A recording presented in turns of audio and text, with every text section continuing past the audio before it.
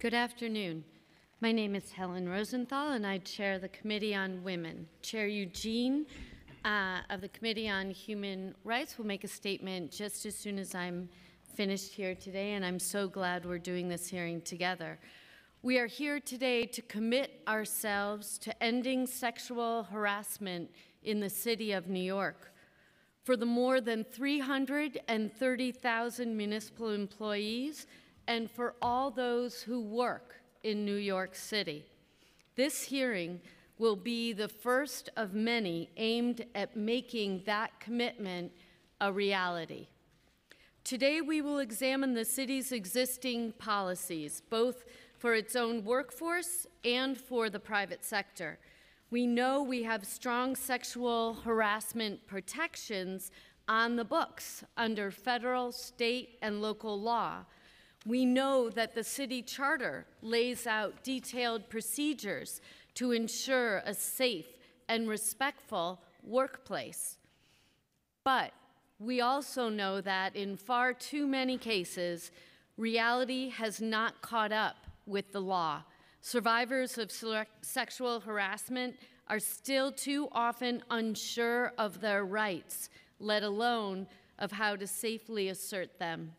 Bystanders are still too often uncertain of their responsibilities, let alone how they can intervene.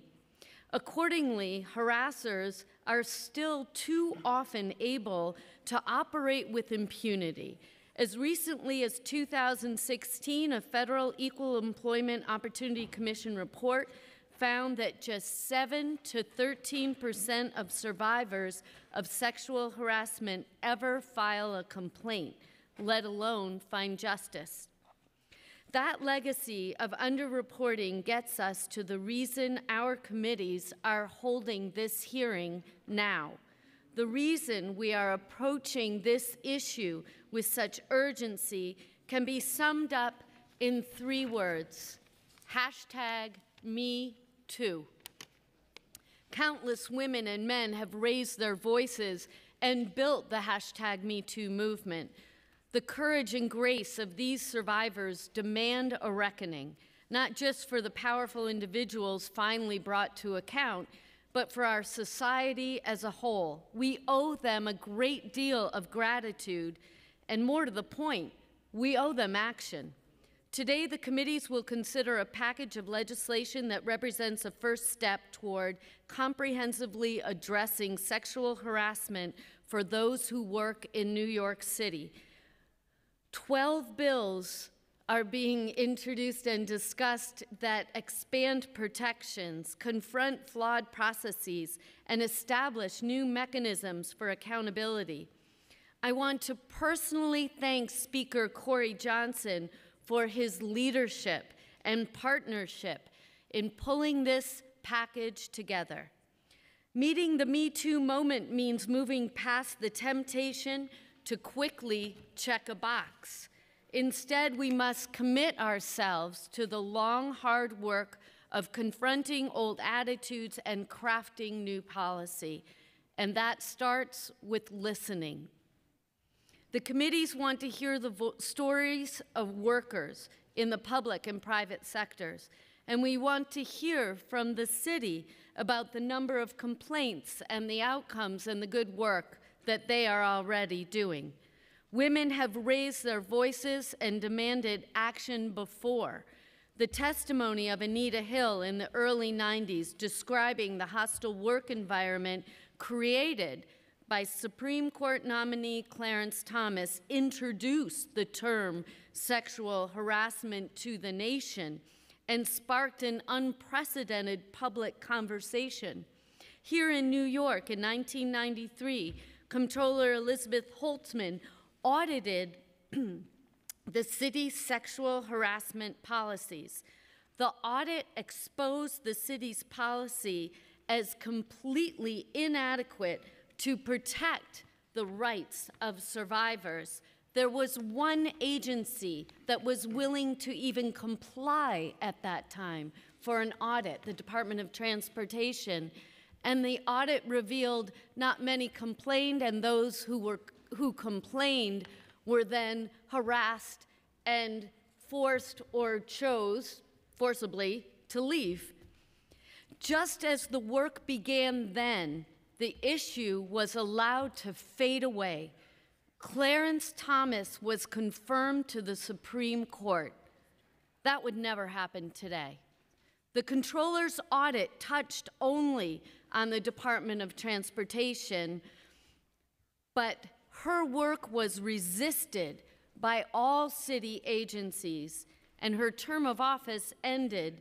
The public conversation moved on. We cannot allow it to fade away again. Instead, we must take responsibility for crafting the most comprehensive, most survivor-centered, and most holistic anti-sexual harassment policy and procedures in the country. As the largest employer in New York, this starts with the city getting its own house in order and leading the way. Each and every one of our more than 330,000 employees is entitled to a safe and respectful workplace, and we must do more to guarantee it.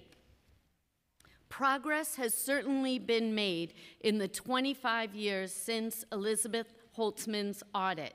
The Equal Employment Practices Commission's multiple audits now of the Department of Transportation in the intervening years, for instance, reveal significant changes to their complaint process.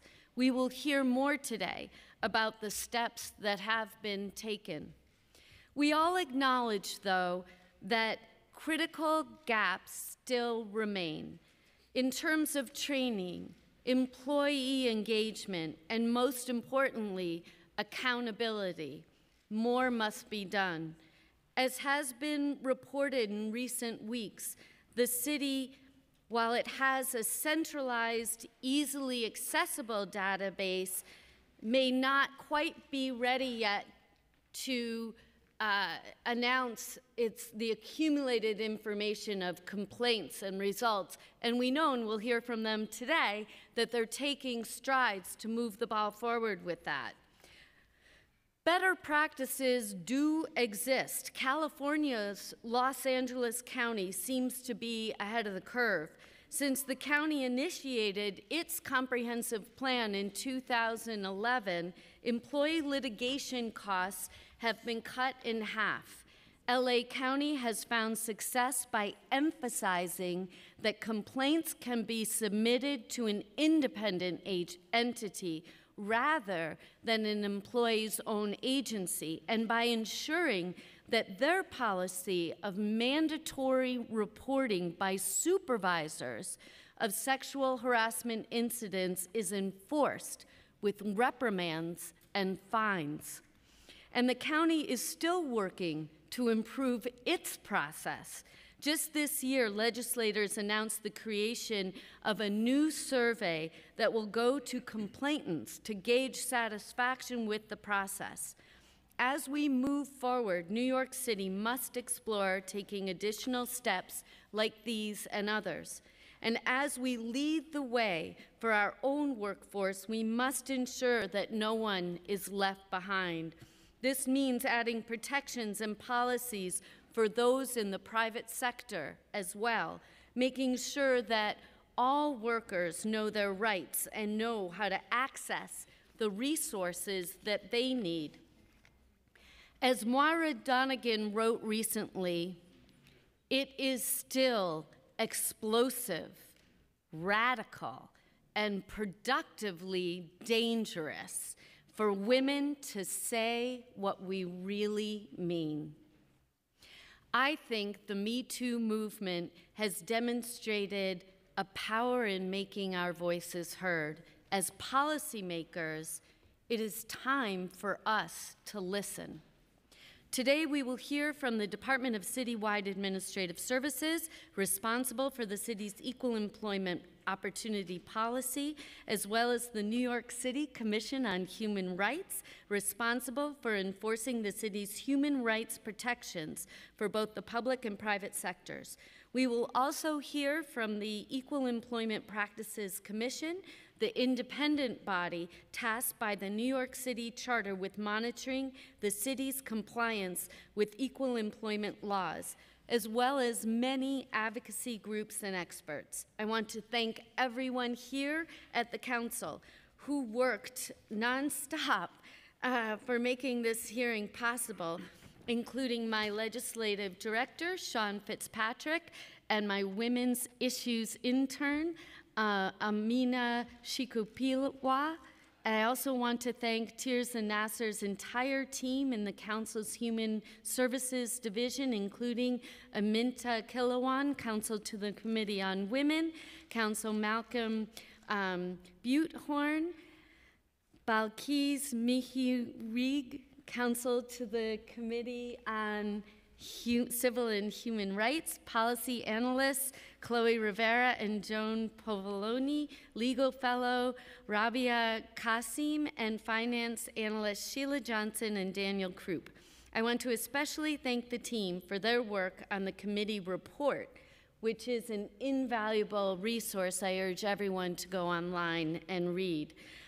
So I'd like to welcome Public Advocate Tish James, Councilmember Diana Ayea, Councilmember Mark Levine, Councilmember Danny Drum, and I'd like to ask Councilmember Eugene first to make his introduction. Thank you. Thank you very much, Co-Chair Rosenthal. Thank you. Good afternoon. My name is Matthew Eugene, and I'm the Chair of the Committee on Civil and Human Rights. I'd like to thank my colleague, Chair Rosenthal, for taking the lead on this very important topic, sexual harassment, best practices, and policies in New York City. This is the first hearing for both of our committees in this session. And I'm proud that we are joining the important societal conversation about sexual harassment and assault as precipitated by Me Too campaign. By way of statistic, in New York City, the Commission on Human Rights reported that their investigation into sexual harassment increases by nearly 50% over the last 2 years, with 109 claims filed during the 2015-2016 period, as compared to 73 during the 2013 and 14 period. As of December 2017, the CCHR investigated 340 complaints of gender discrimination, of which 40% are claims of sexual and gender-based harassment, and 85% of which are workplace-related. The sheer pervasiveness of this issue has highlighted the need to re-examine and reform several industries, including our political and governmental institutions. At this hearing today, the Council hopes to examine what New York City can do better and gather input on this important package of sexual harassment legislation. The City of New York is the largest employer in New York City. We stand to lead by example and set standards that will serve as a benchmark citywide and perhaps even nationwide.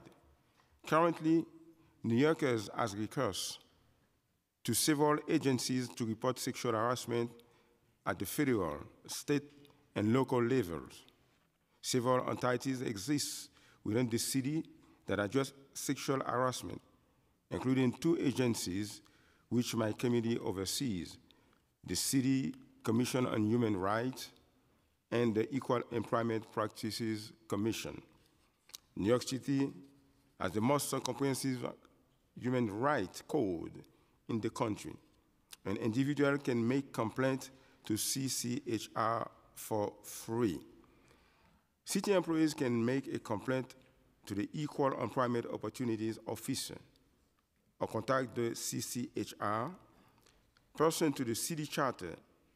The Department of Citywide Administration Services, DCAS, has developed an equal employment opportunity policy, as well as standards and procedures for city agencies to implement DCAS and the city's legal obligation. The Equal Employment Practices Commission is tasked with monitoring compliance by auditing city agencies to ensure that they are implementing city policies and complying with federal, state, and local laws.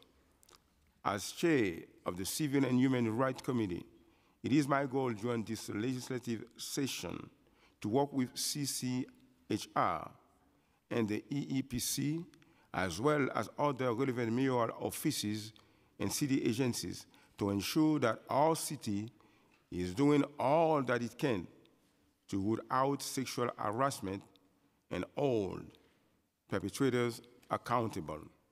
I look forward to hearing testimony today and collaborating with the relevant city agencies, advocacy groups, academics, and other stakeholders to ensure that New York City adopts effective laws and policies to combat sexual harassment and assault.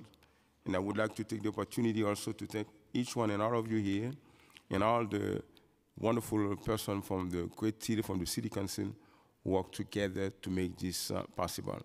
And again, thank you to all of you, including my colleagues and the wonderful public advocate. Thank you so very much. Thank you. Now I turn it over to my co-chair, Councilmember Rosenthal. Thank you so much, Dr. Eugene. Let's see, I'm going to ask Councilmember Levine, actually, to make some remarks, because I know you have another hearing to attend. Well, thank you to both our co-chairs. I'm pleased to be one of the sponsors of the bills today. I have to say, I can't think of a moment where it was more important that we had strong leadership from the Women's Committee, and we're very lucky to have Chair Rosenthal in that role. Councilmember Drama and I were just lamenting the dearth of men in this chamber right now. And it is important that men own this epidemic and that we speak out about it and not flinch from the ugly truths that are emerging.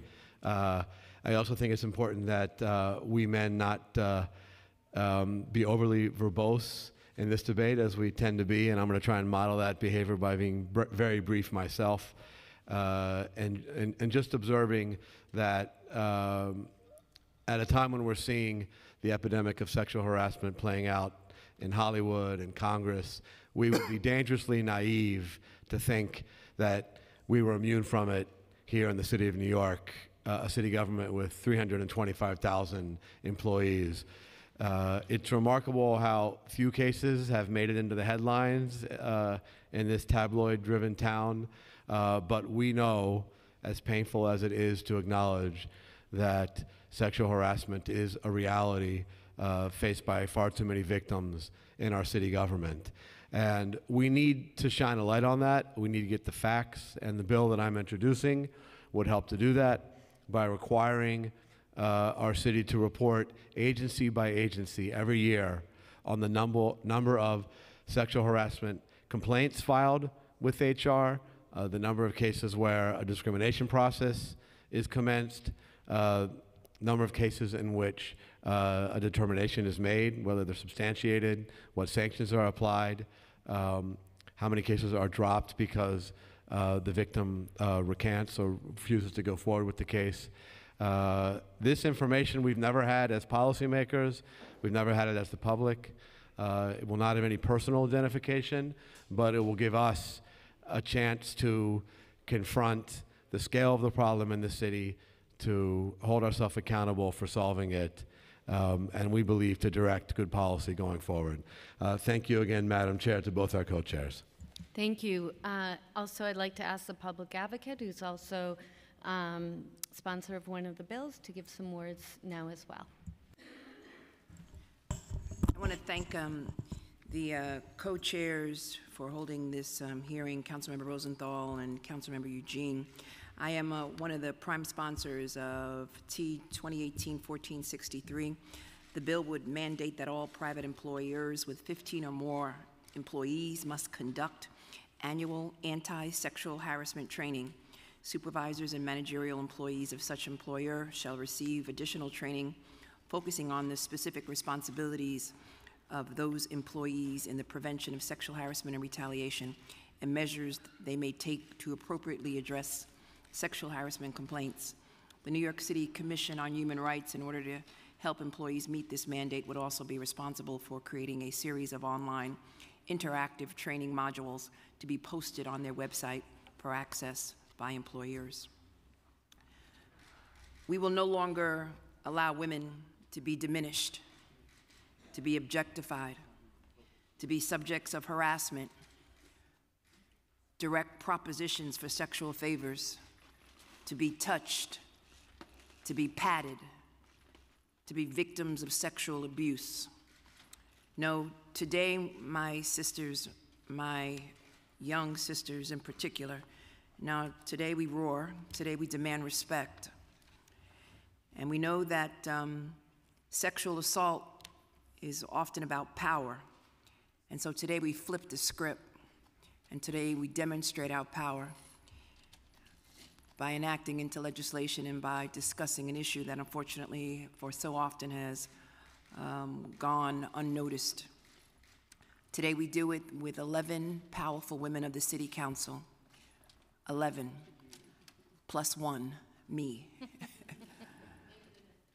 So we are at a moment, a crossroads, where real fundamental change seems possible. But change is not inevitable. We must not squander this moment. We must seize it. The Me Too moment has shown a light under a lot of dark rocks, and many seem surprised by the vast scope of this epidemic. But I am not surprised. Women are not surprised. We all have a friend, a sister, a mother who was forced to put away their dreams because of a toxic culture of misogyny and systematic harassment. And yes, most of us have been victims. And we cannot know exactly how much promise was denied the world, but we know that it is far too much, that these stories are far too common. We can talk about Fox News and we can talk about Harvey Weinstein all that we want, but we all have our own individual and personal Harvey Weinsteins that we know.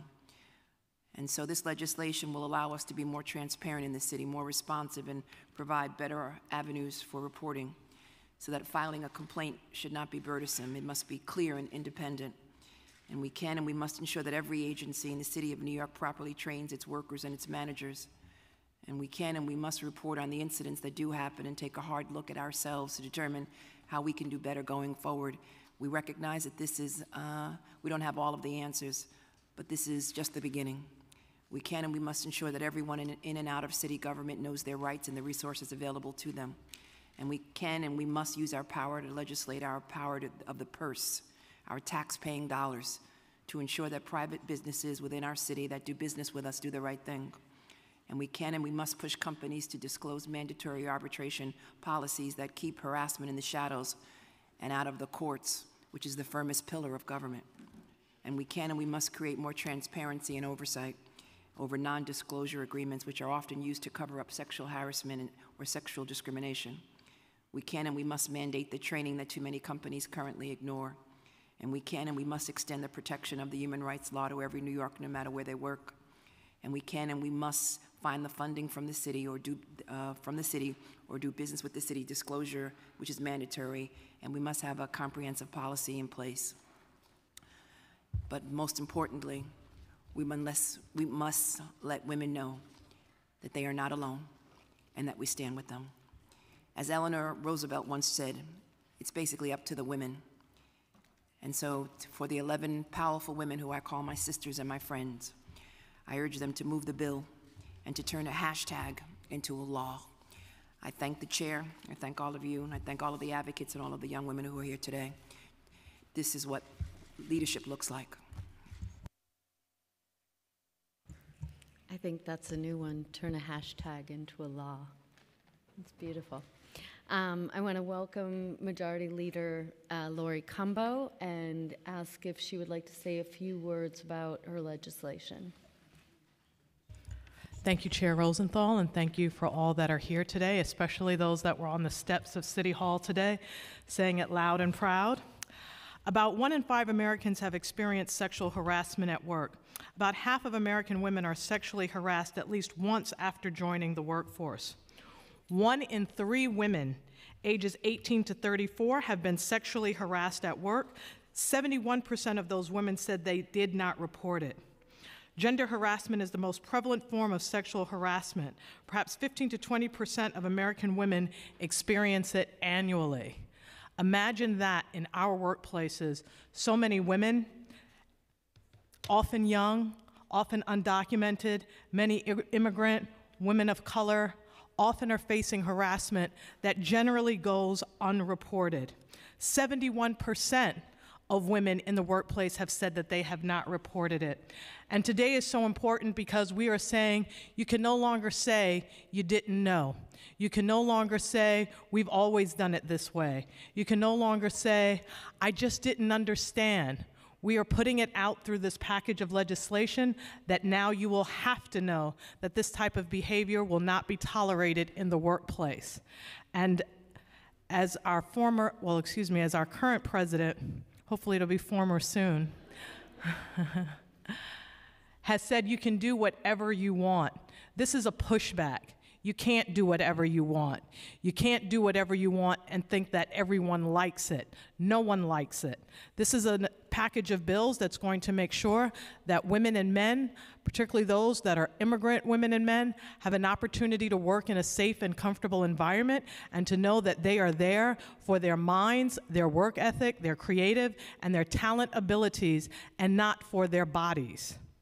I'm very proud of the bill that I'm supporting and introducing with I'm also doing another one, Public Advocate Letitia James, mandating that private employers conduct anti-sexual harassment training for their employees. The City of New York recognizes the importance of requiring anti-sexual harassment training as part of a holistic approach to combating workplace sexual harassment. I'm also working with Councilmember Robert Cornegy and requiring employers to post written policies and procedures to prevent sexual harassment. While anti-sexual harassment training is vitally important, so too is a daily reminder to employees and supervisors, managerial personnel of what their rights and responsibilities are.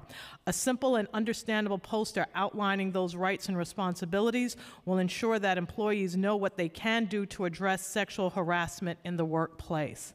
And this is going to be so incredible for so many moving forward.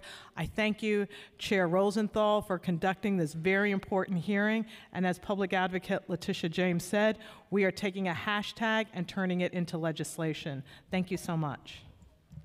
I'd now like to turn it over to the administration. Would you all please raise your right hand? I just need to swear you on. Do you affirm to tell the truth, the whole truth, and nothing but the truth in your testimony before this committee and to respond honestly to council member questions? Yes, I do. Thank you. Thank you. Good afternoon, Chair Rosenthal, Chair Eugene, Public Advocate James, and members of the City Council Committee on Women and the Committee on Civil and Human Rights. I am Dawn Pinnock, and I proudly serve as the Executive Deputy Commissioner for the Department of Citywide Administrative Services, also known as DCAS. I'm joined today by members of my Citywide Diversity and Equal Employment Opportunity team, more commonly known as Citywide Diversity and EEO, and I'm pleased to have the opportunity to testify today with Carmelyn P. Morales, Chair and Commissioner of the City Commission on Human Rights, to inform you about the work the city is doing to prevent sexual harassment. One of the cornerstones of our municipal workforce, comprised of hardworking women and men, is a system based on merit, fitness, fairness, and equity. In a city as large and as diverse as ours, it is important to recognize that all employees— Deputy Commissioner, I am so appreciate your patience. I'm really embarrassed to have to do this, but I'm going to ask that we interrupt for 1 minute. We had hoped that former Controller Liz Holtzman, who's running out of town, would have a minute just to give some quick testimony. I thought she had left. Turns out she's here. May I ask your patience? It'll be short and sweet, but it's so poignant. Of course. It'll help us all understand why we're here today, with absolute gratitude to the work you're doing. Thank you.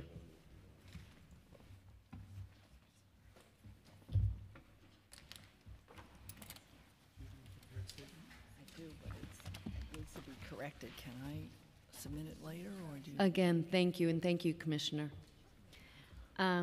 Controller Holtzman. Thank you very much, Chair Rosenthal and Chair Eugene and members of the committee, Public Advocate. First of all, let me thank you for your graciousness and courtesy to me and accommodating my schedule. And I want to thank also the witnesses who were kind enough and gracious enough to allow me to go first. Normally I wouldn't do this, but I have to catch a train. So I just will try to be very brief and summarize my remarks, which I'll submit to the council. I want to thank you, Chair Rosenthal, and you, Chair Eugene, for the vision that you've had in holding this hearing, and thank also the council speaker for supporting this effort. I want to congratulate you on your leadership in tackling an issue that is vital to the employees of New York City government and vital to the employees of all entities in New York City. It's vital for all New Yorkers and to the whole country. You are at the forefront of showing the way to change we sorely need, and the solutions you fashion to the widespread and terrible problem of sexual harassment can become a tool for making the lives of city government employees better, as well as becoming a model for the entire nation. The hashtag #MeToo movement opened the eyes of America to the continued horrific problems of sexual harassment on the job. Too many women and even some men have been victimized. It even happened to me when I was a young summer law intern. At an out-of-town conference we were attending, the head of the organization I was working for asked me to come to his hotel room to discuss a legal issue. And when I entered, he physically threw me on the bed. Luckily, before he landed next to me, I was able to scramble off the bed and run out of the room. I didn't need the job for my future career. That was a fortunate thing. But too many of us don't have that choice. New York City government needs to be an example for the country in terms of how it deals with sexual harassment of its employees. We often tout our progressive leadership, but we need to be able to show that the reality of our city practices matches the values we espouse. 24 years ago, when I was New York City Controller, I undertook to investigate how the city was handling the problem of sexual harassment in its workforce. I was prompted to do this by a complaint from a victim about sexual harassment in the fire department. Sexual harassment was not high on the city's agenda at the time, and so when my office sent out inquiries to every city agency seeking information on agency policies and how the agency handled victims' complaints, we hit a brick wall. Agencies flatly resisted. They refused to cooperate. The Corporation Council objected as well. Finally, luckily, one agency responded, the Department of Transportation. My office analyzed the information we received from DOT, including how the complaints were handled, and discovered to our dismay that the agency was re-victimizing the victims when they came forward to complain and was failing to take action against the perpetrators. Instead of protecting its workforce, DOT just allowed sexual harassment to persist and fester. On top of that, the agency's failure to respond in a proper way to sexual harassment opened the city up to major liability. My office issued a report on what we found. The report is entitled Sexual Harassment at the New York City Department of Transportation, a Case Study. It was issued in 1993. I provided a copy of the report to Chair Rosenthal, and I respectfully request that it be inserted in the record so that it can be made public for others to examine. I'll be happy to give you a copy. It's worth looking at. I know you said I was going to be a minute, but I just was rereading it as I was waiting. And you'll see, for example, there was no punishment of any serious nature. People made complaints, and you can imagine how difficult it was to make the complaint to begin with, because you don't know what's going to happen. And the complaint is substantiated, and all that happens is there's a reprimand and something entered into the file. And by the way, it's noted in one of these cases that no record of this complaint shall be kept outside of the information contained in the EEO's file. So it was a way just to protect and preserve a system of ongoing harassment. That has to end. And that's what I think is the wonderful thing about today. And actually, it's the great thing about this country, is that we can learn from the mistakes we made and change that and not make these mistakes again. I want to say that it's critical, given our report and the absence of follow-up, that New York City government is doing the right thing. We have to make sure the city's anti-harassment policies are effective, comprehensive, and fair. We need to make sure that they incorporate the best practices in use around the country, even the world. We need to seek out leading academic thinking and research on the subject and talk to advocacy groups working with victims. In short, we need to ensure that the city's policies for its workforce are the finest anywhere, providing protection for victims and holding perpetrators accountable. And with the leadership of the City Council and these two committees and the support of the mayor, I know this can happen. But excellent policies are not enough. The City Council or another independent entity, such as the Controller's Office or the Department of Investigation, should examine the actual practices of city agencies. What is really happening? Are victims still being victimized? Are perpetrators still being protected? Is it the same old, or have things really changed and changed enough? Finding out the reality is going to be a tall order. In addition, the city needs to extend its anti-harassment policies to businesses with which it does business and to companies in which the city's pension funds invest. Its procurement and investment clout need to be put to work on this issue as well. Now that you have made such an important start on this mission, you cannot and should not stop until it is clear that justice is truly being done. And I pledge to be of whatever assistance I can in this endeavor. Thank you very much. And thank you again to members of the administration. Thank you. We really appreciate your time. Thank you for staying. And I know how tight it is to get to your train, so I'm going to let you go. Thank you right, very much. my colleagues. I saw Councilmember Reynoso was here for a moment, and I'd like to ask the administration to come back and actually start from the beginning, if that's all right with you.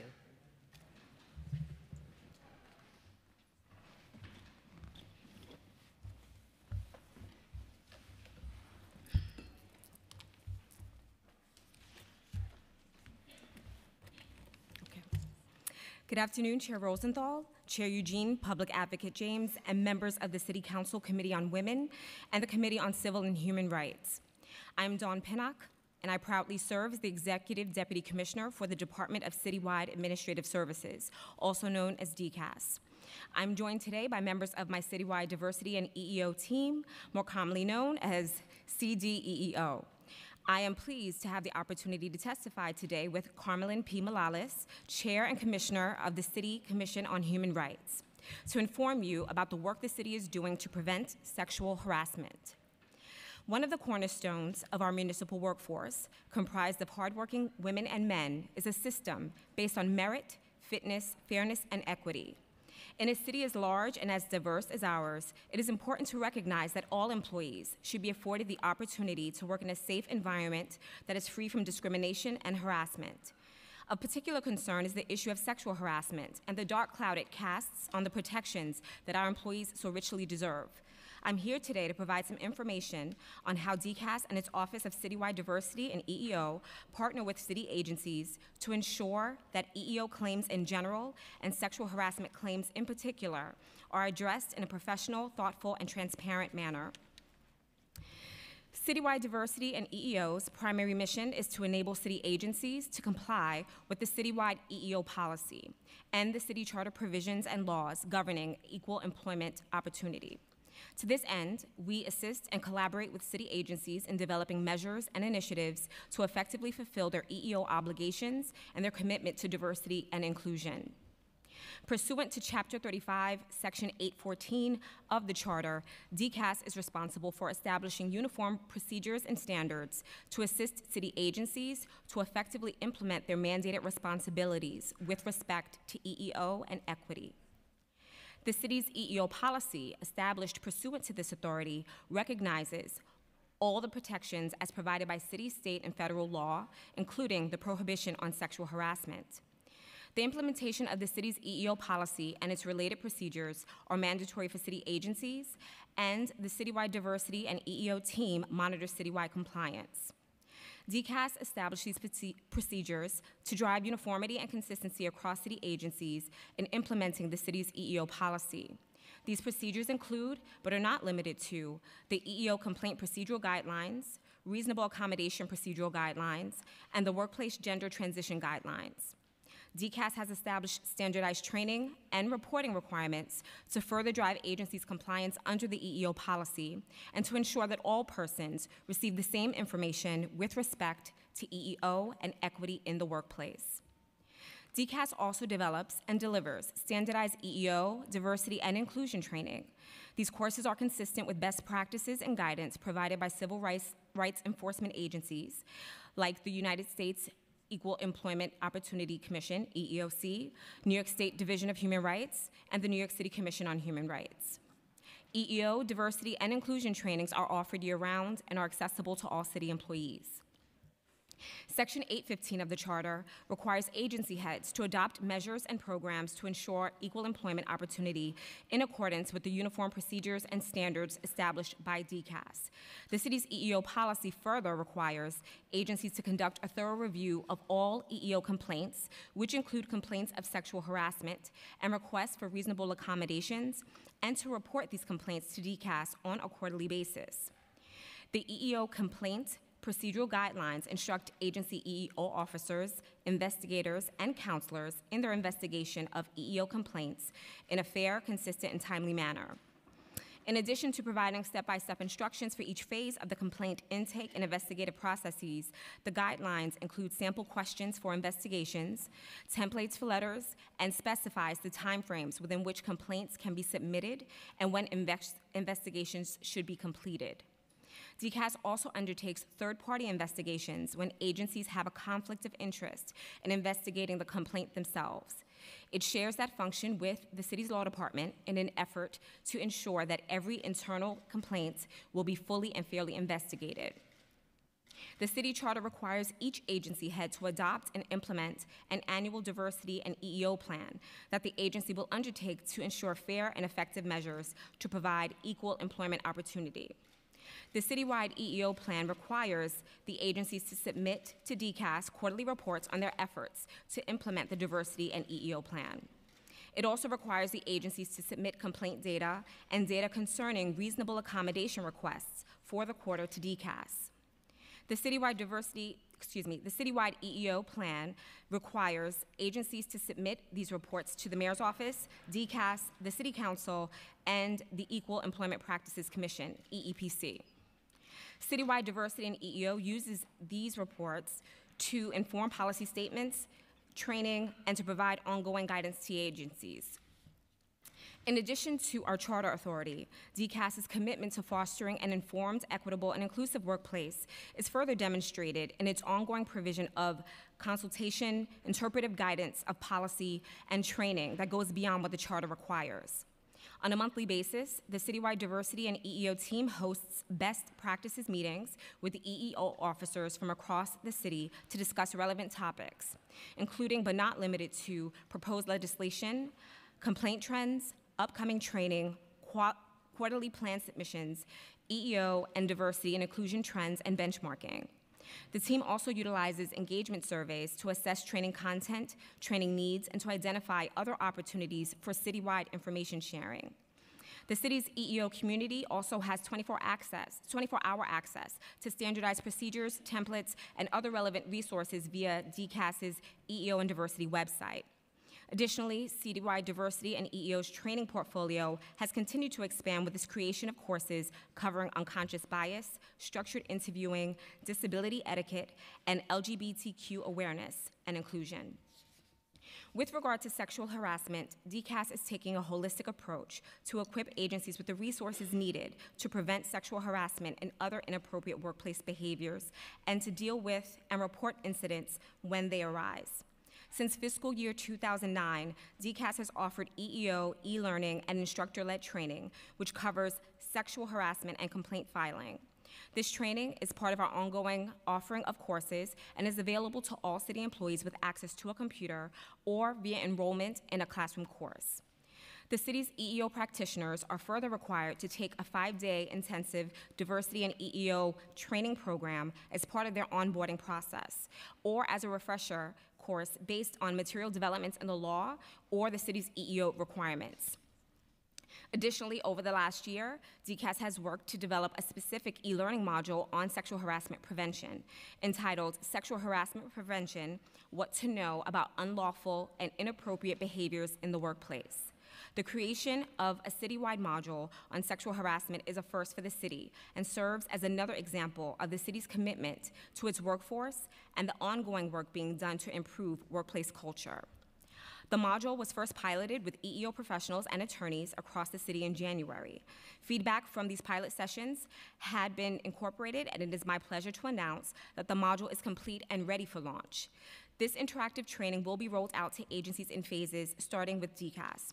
Additionally, as a second phase of this project, DCAS will develop instructor-led training for individuals without direct access to computers and will explore the creation of bystander training as well as targeted training for managers and supervisors. To supplement resources currently provided to city agencies looking to release communications regarding sexual harassment, Citywide Diversity and EEO has also prepared a template for a sexual harassment policy statement for agency heads. Agencies will be able to adopt the language or customize the statement to incorporate agency-specific information prior to disseminating the statement to their employees on an annual basis. I'm pleased to share that the template is also ready for distribution. Once issued, the policy statement will be posted on the DCAS, EEO, and Diversity website to complement the release of the e-learning module. Consistent with public and private practices, Citywide Diversity and EEO has taken a holistic approach to fostering a citywide workplace culture in which employment and advancement decisions are made fairly, employees are treated equitably, the inclusion of diverse experiences are embraced, and that harassment of any kind is not tolerated. Our provision of standardized resources, consultation, and an expanded training portfolio to EEO professionals and all public servants positions the city to identify and effectively address inappropriate workplace communications and behaviors. Although sexual harassment is the topic of today's hearing, it is incumbent upon all of us, as members of the municipal workforce, to confront harassment in all of its forms, as individuals and as a community. Our individual and collective efforts will create a safe space within every city agency to ensure that direct and indirect inquiries and complaints of harassment are handled appropriately and expeditiously. In the coming months, my colleagues in Citywide Diversity and EEO and I will continue to engage city agencies to review our existing EEO policies and procedures and to strengthen them where necessary. We also look forward to discussing with the committees the recent bills introduced in the City Council on this topic and to helping to further refine them as necessary to fill any gaps in the already strong laws and policies the city has implemented to address all forms of employment discrimination. I thank you for the opportunity to highlight the work performed by the DCAS team with respect to sexual harassment, EEO, equity, and inclusion. We look forward to the Council's continued partnership and will gladly answer any questions. I want to welcome Councilmember Lander. Great. Good afternoon, Chair Rosenthal, Chair Eugene, members of the Committees on Women and Civil and Human Rights. I want to say it's a pleasure to be here today with my colleagues from DCAS, and I want to introduce one of my colleagues from the Commission on Human Rights, my Deputy Commissioner for Policy and IGA, Dana Sussman, who is here with me as well today. I'm Carmelyn P. Morales, and I'm the Chair and Commissioner for the New York City Commission on Human Rights. For those in the room that do not know, the Commission is the city agency mandated by statute to enforce New York City's robust protections against discrimination and harassment, including sexual harassment. I want to thank you for convening today's hearing on this very critical topic. The Commission has been a leader in the fight against sexual harassment for decades, and today we proudly continue that work by aggressively enforcing the city human rights law in this area, which is more protective and more robust than protections at the state and federal level. In the 1970s, one of my predecessors, now Congressperson Eleanor Holmes Norton, held the country's first ever public hearings on gender discrimination when she chaired this agency. And in fact, the first reported usage of the term sexual harassment was at a Commission on Human Rights hearing in 1977. While sexual harassment in the workplace is not a new phenomenon, we are nationally experiencing a reckoning with regards to this all too common human rights abuse. And deep thanks are owed to the women, men, and non-binary people who have been bravely coming forward at much personal and professional expense to share their stories of sexual harassment and assault across different industries. The wave of people breaking their silence has been steady, and it has been unrelenting. And it is our hope that this collective work allows even more voices to be heard and even more stories to be surfaced. The power structures that have existed for so long to allow this behavior to persist for, in some cases, decades, to silence victims, to shame victims, to make victims believe that they are powerless, they are crumbling upon us. And sexual harassment is being exposed for what it is, an abuse of power and privilege. And it is being exposed in many of these instances with women leading the way. Though abuses in the entertainment industry continue to dominate the headlines, we know that low-wage workers, immigrant workers, domestic workers, LGBTQ workers, and workers of color experience sexual harassment at extremely high rates. And their unique and intersecting vulnerabilities make it even harder for them to assert their rights, protect themselves, and demand justice. And many of these kinds of workers, they file claims at the Commission on Human Rights. And though their stories of discrimination, harassment, and retaliation are known to the Commission staff, the people that investigate and prosecute their claims, as well as the people who work to strengthen and educate their communities' employers, we also knew that their stories were not being given adequate public airing. And so with this recognition, the Commission organized and held a citywide public hearing on sexual harassment in the workplace on December 6, 2017, about 3 months after the renewed interest in #MeToo. We heard testimony from a diversity of industries, from construction to domestic workers to the modeling and fashion industry. And we heard from workers and advocates and government officials about what New York City and the Commission could do differently or do better to combat sexual harassment. It was a powerful night where over 100 people converged from across the boroughs, and some people even came in from Washington, D.C., to listen to people's experiences enduring, fighting, challenging, and overcoming sexual harassment. We extended invitations to the general public, community-based organizations, legal advocates, all of the city council members, other local and some state elected officials, and the Federal Equal Employment Opportunity Commission, among others. And right now I want to take a moment to publicly thank all the people, some of whom are here today, who submitted testimony or testified in person or stayed throughout that long night to listen to the testimony, including Public Advocate Letitia James, State Assembly Member Carmen de la Rosa, and the EEOC. The Commission will be releasing a report this spring that will include our findings and recommendations, including policy recommendations, best practices for specific types of workplaces, and other essential information from the hearing. We will make sure that members of the two committees here in this body receive copies of that report, and we will be happy to review it with you. Starting in early 2016, in response to the activism surrounding the Women's March, the Commission has worked with local and national media to contribute to stories on gender discrimination and the unique protections under the City Human Rights Law. And this work has garnered close to 100 press mentions on gender discrimination and sexual harassment so far. Last year, the Commission published a first-ever public outreach brochure on City Human Rights Law protections regarding issues that disproportionately affect women, including information on pregnancy, caregiver, and gender discrimination, along with a fact sheet on sexual and street harassment, both of which are available on our website in 10 languages. These materials were promoted in a digital and social media ad campaign in March of last year during Women's History Month, obtaining over 2 million views, and have been distributed at many Commission community events and to community-based organizations across the 5 boroughs. Over the past few months, the Commission's web content on gender discrimination and sexual harassment, including video content from our historic December hearing, has garnered close to 300,000 views online. And this coming April, we will also be launching a citywide public awareness campaign on workplace sexual harassment, protections under the city human rights law, and how to access the Commission as a resource, with ads in subway cars, bus shelters, and across community, ethnic, digital, and social media, and of course, in multiple languages.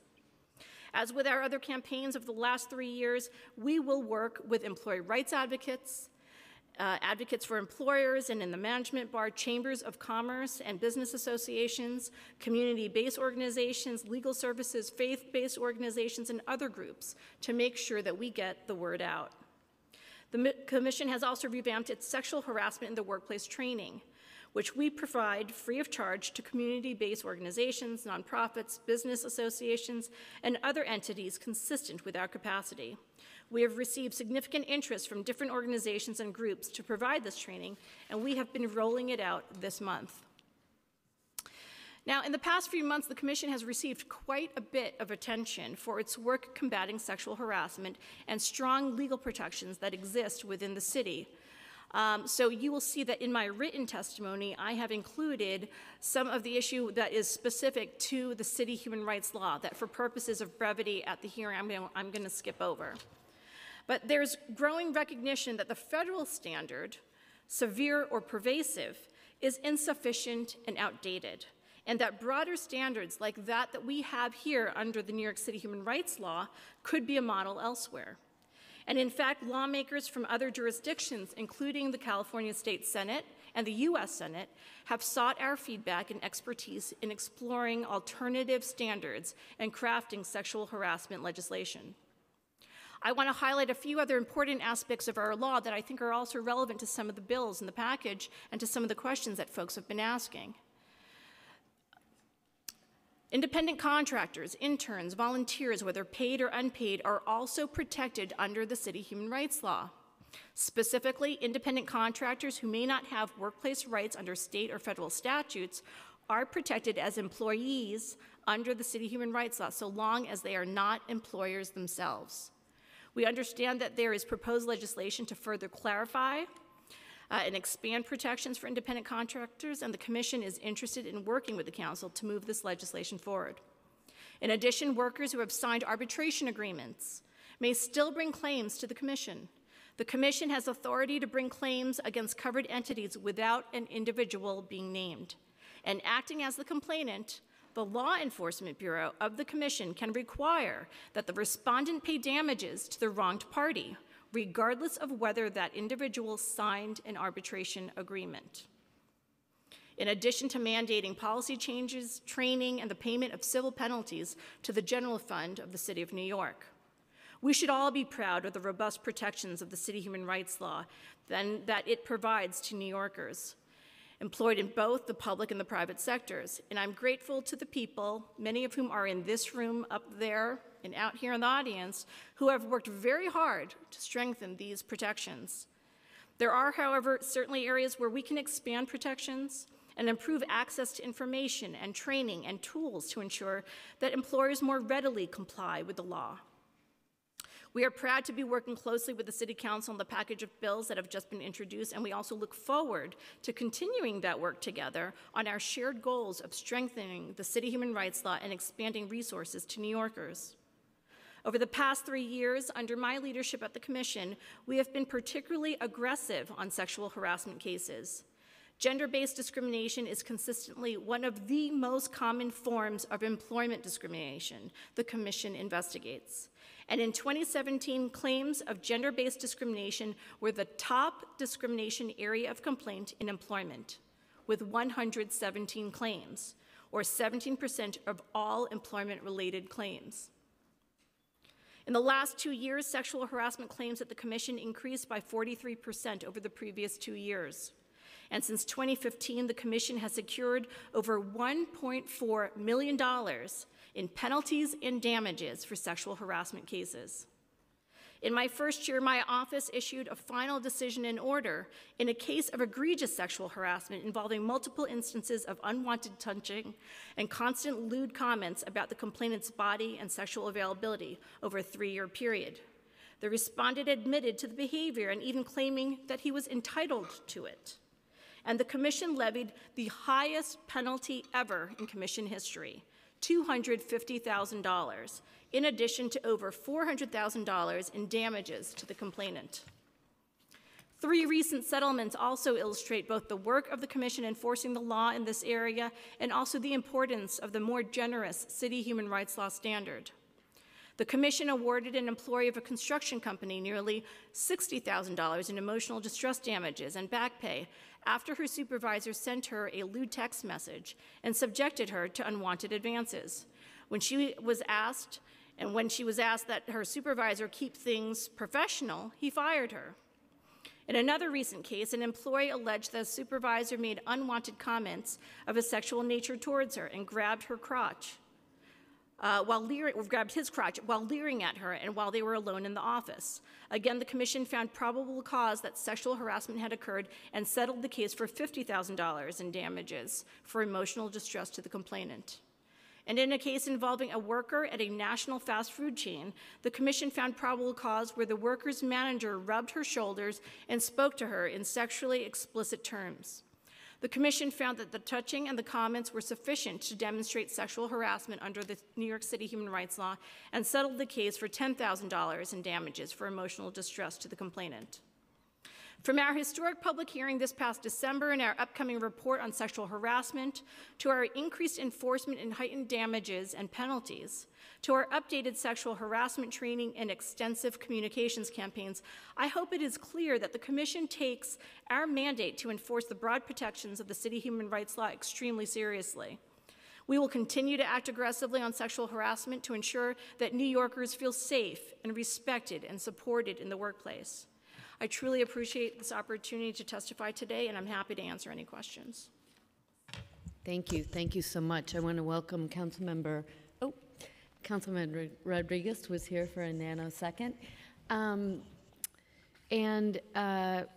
Let's see.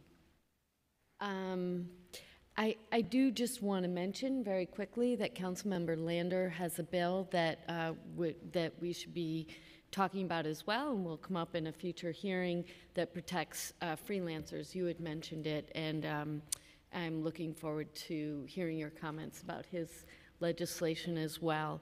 Councilmember Eugene, do you want to start with questions, or would you like me to jump in? You can start, but I just want to ask 1 or 2 questions, and I turn it over to you. We know that harassment is a very tough situation, very, very tough situation. And that, the impact on the victim is not only temporary, it's not only at the time of the aggression, but they are going to be traumatized for all their life. And some of the time they are in situation, they are afraid to raise their voices and to make complaint because of fear of retaliation. They don't want to lose their job. So what is the process, or what the Human Commission has in place to protect those people and to ensure they can be comfortable to make complaint, and we can make the necessary changes that we are looking for in the workplace? Sure. So thank you for that question, Chair Eugene. It provides me an opportunity to make sure that everyone here knows that the Commission's website has very specific instructions on how folks can contact our agency. We, of course, receive complaints from the public, either from individuals who are victims of discrimination or harassment themselves, from other elected officials, from community-based organizations or faith-based groups, or kind of the gamut of different entities that are here in New York City that provide us information from which the Law Enforcement Bureau at the Commission on Human Rights is able to investigate these claims. And one of the most powerful provisions, I think, that we have under our statute is our ability to initiate those investigations, even without having a complainant's name on that complaint. It allows us, as the Commission on Human Rights, to initiate investigations on behalf of the Commission, which is really on behalf of the city, so that people who might be, vulnerable to other forms of retaliation or discrimination, people who do not want to have their names on a formal complaint, we can still investigate their situation without themselves putting their name or themselves out there and making themselves more vulnerable. It's a very important provision of the law, and it's something that I always try to mention in public settings so folks know that even if they are scared about identifying themselves, that there are other ways that our agency is able to assist them. I'm glad that you mentioned the website, because this is the era of technology. Right now, there is nothing we can do without computers, without technology. But we have to admit also, New York City is home to so many people coming from all over the place, especially immigrant people who are not literate in computers, people who don't even speak English properly. And people who are working hard-working people, who are trying to strive and to provide for their families and to pay the roof over their head and bring the food on the table. Many of them don't have time to go to the computer. And many of them, they don't know really how to use properly a computer. What do you have available to reach out to them to ensure that them also, they are protected?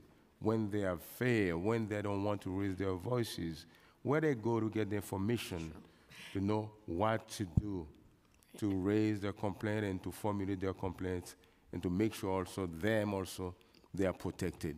Right. Absolutely. You raise a great point, Chair Eugene, and that is, people oftentimes think of the agency and think only about the law enforcement bureau or the law enforcement abilities of the agency. We are, our law is structured in such a way that also allows us to have a community relations bureau, and that's a mandate of the agency as well. And with that means that we have community service centers in each one of the 5 boroughs. Their mandate is to be working within communities, meeting people where they are, communicating with people the way that best expresses the ideas to those specific communities, so that they know what their rights are under the law and what they know what their resources are at the agency. Since I've been here as commissioner of this agency, we have made language access a priority. My staff now speak 36 languages across my agency. When people contact us with language that that does not fall within one of those 36 languages, we of course avail of language support services so that we are able to communicate with people. I will also tell you that 100% of our media ad buys are in ethnic and community media. We are well aware that social media and that website information is not the sole way that people in New York City receive their information. And so we do want to make sure that people are receiving our information and information about our resources in multiple ways. And thank you very much. But in terms of immigrants, but we know that they are facing several challenges. And among the challenges, we can mention the culture. Because people coming from other countries, many of them, they don't even have a clue about sexual harassment. They may be harassed, but they don't even know that. As we know that it could be the culture or the way, the modus of vivendi in their countries. So I think that we have to not only use languages, different languages, but educate them. And the way to educate them in the staff, among the staff, we have to include also people who speak their languages and people who know their culture. What the Human Rights Commission has been doing to ensure that the staff is diverse, include people of different ethnic background. Of course, we cannot include everybody, impossible, but to include as many people as we can, and other that we can do a better job in serving not only New Yorkers, but all of the people, immigrant, regardless of where they come from. What you have been doing, or the Human Rights Commission has been doing, to ensure that we address the issues and everybody can understand, can have the information that they need to be protected? Right. I will tell you that coming from an immigrant family myself, reaching out to the city's different immigrant communities is very important to me. I think I mentioned the 36 languages. That's somewhat indicative of the diversity of the staff at the Commission on Human Rights. We are a small agency, but we are an agency filled with people who are strong believers in human rights and in the work that our agency does. Thanks to the administration and thanks to the City Council, we've expanded quite a bit in the last 3 years. We've gone from a staff of 55 to now a staff of 156. And in that three-year period, I'd say the majority of the people who have come to the Commission are people who have personal lived experience working in many of the vulnerable communities that call the Commission, that file claims here, that reach out to our community service center staff. I think diversity is incredibly important, as is, of course, inclusion, which is also why we internally do mandatory cultural competency trainings for all Commission staff. So I 100% agree with you. I don't know that anyone deserves, a 100% scorecard in diversity, but you can be sure that it's something that we are always thinking about at my agency and striving to do better at. When your agency receives a complaint, guide us, explain us, what is the next step, toward the investigation? How do you determine which complaint you're going to investigate or not? What are the different steps you go through to investigate the complaint? And when you get the result, what are the actions that have been taken? Sure. So the types of claims that come into our agency are, by their very nature, very fact-specific. So if somebody is calling the agency and is, either asking questions about whether or not we have jurisdiction over their situation or is calling to report a claim of discrimination or harassment, they will speak to one of our Law Enforcement Bureau staff. They will schedule an appointment to actually speak in person with an attorney from our Law Enforcement Bureau, and they will go over the facts and the circumstances that are underlying their complaint. The Law Enforcement Bureau, in the beginning of this type of process, has something of a neutral posture in that they are just fact-gathering. They're receiving information from the complainant.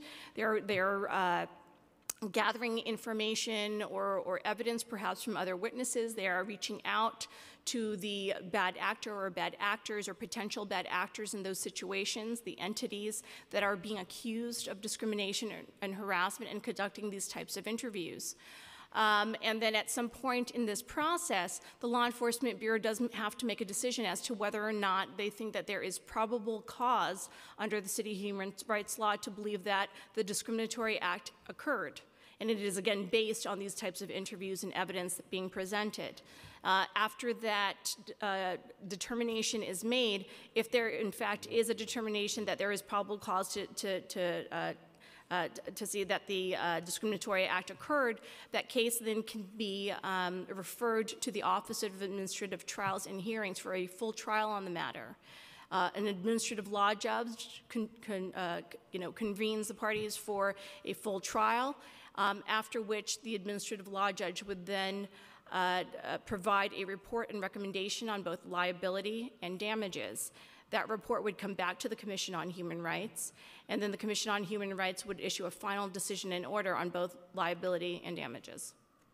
I'm going to ask the last question because I know many other colleagues need to ask questions also, but what can you tell us about the number of complaints reported to your agencies? And how many, from the city workplaces, and how many from non-city workplaces? Mm-hmm. All types of claims, or are we just looking at sexual harassment, just for clarification? Sexual harassment. Sure. If you give me a moment.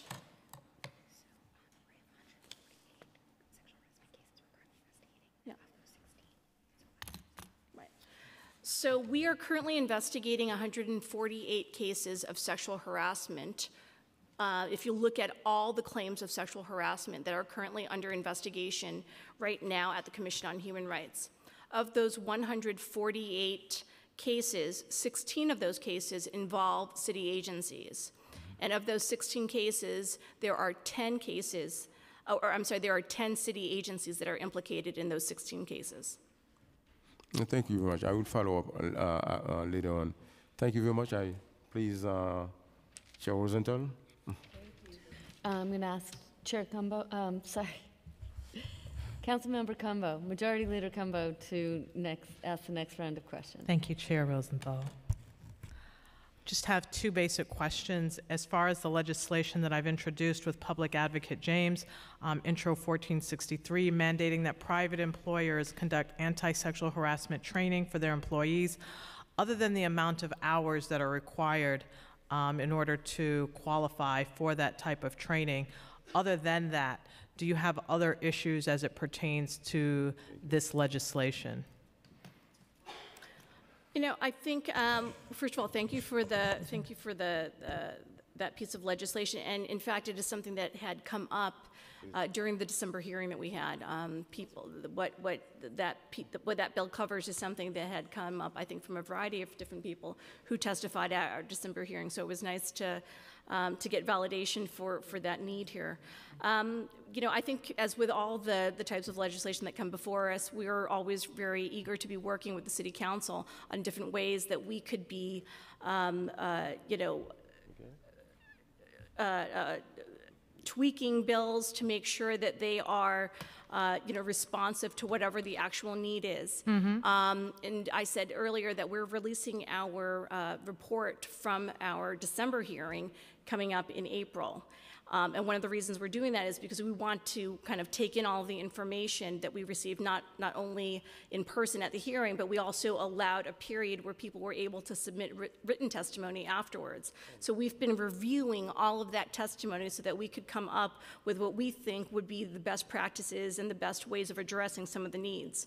And I suspect that some of the things and recommendations that we will be coming up with would be consistent with some things that are in the package. So I think it's just looking through at the details.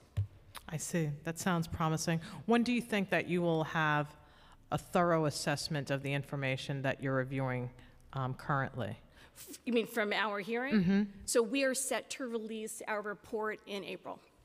And in April, you'll have a better understanding of how this legislation fits with the feedback that you've gotten over that period of time. That is my expectation. Okay, and also is for Intro 1462 with Councilmember Cornegie and myself, requiring employers to post written policies and procedures to prevent sexual harassment. What are your thoughts on that piece? Again, you'll be happy to hear that that was again a consistent thread that we heard at the hearing. I think you'll also be happy to hear that right now, you know, when the commission conciliates or settles matters with respondents, we are already requiring this. And I'm challenged to think of a case where we haven't required this.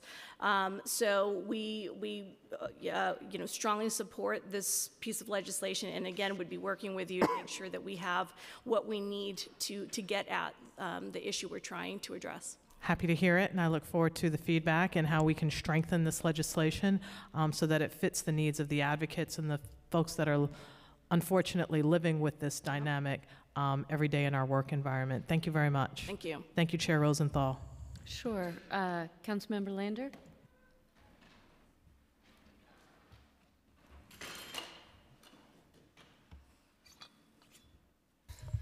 Thank you to both chairs, and thank you, Chair Rosenthal, in particular, for your leadership on this topic and helping push the city and the council forward.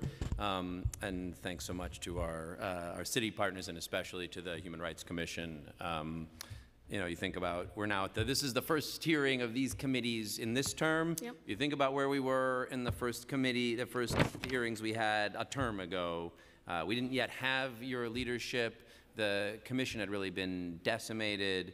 And you're rebuilding it internally in partnership with the council, our collective ability to triple basically the funding so that you could grow the staff and pursue all the things that you're talking about is really significant. So we have a long way to go. I think you know, everything we can do to root out harassment is necessary, and we're called to do it. So I appreciate the work we're doing together, but I do think it's worth noting we've come a long way from where we were, and I'm grateful for your leadership and partnership with the council in doing it. I appreciate you mentioning the language to clarify and strengthen the protections that freelancers and independent contractors have under the law. I look forward to, I thank the chair for her reference to that, and hopefully we can work on moving that forward here as well. One particular category of contracted or independent workers that we've heard a lot from, and there was that article in the Times about the work Assemblywoman Nili Razik is doing around models and folks in the modeling industry, and particularly pervasive harassment that takes place there. I know we've also talked a little about trying to do some other things like address the exclusive contract problem that makes workers even more vulnerable there. Was that something that you heard at the hearing, and do you have thoughts on what we can do to further strengthen our work Absolutely. there? I'm grateful that there were people, some of the people are here today, in fact, who are working with people from the Models Alliance, folks from Fordham University, and people who I think have been working far beyond the time that has just, elucidated the problems that we have in New York City and elsewhere, and the challenges that face folks in the modeling industry. So we had several people actually testify during our December 6th hearing specific to that industry, and certainly we're going to have parts of our report coming out in April that address that. I think one of the other reasons that the hearing was so helpful, it helped also to provide some perspective to folks at the Commission on areas that we obviously can and should be doing more to put out there as our areas of jurisdiction. One of the things that came out at the hearing, there had been, I think, some confusion as to whether or not independent contractors, or which I think is very specific to this industry, whether they were covered for purposes of being protected under our law. And one of the things that we're obviously going to be making clear going forward is that, of course, yes, they are. They are covered under the city human rights law unless they are otherwise employers themselves. We look forward to continuing to work with the council on this area as with others. And we have been working, like I said, with the advocates for folks in this industry to make sure that they have resources within the agency and they know how to utilize our law. Thank you. We'll look forward to hearing that testimony, and Madam Chair, maybe we should talk to Assemblywoman Razik about what she's looking at, and also, as what we had heard, that one particular problem is this requirement that folks work under exclusive contracts, which they can't then get outside of, and there might be some room there.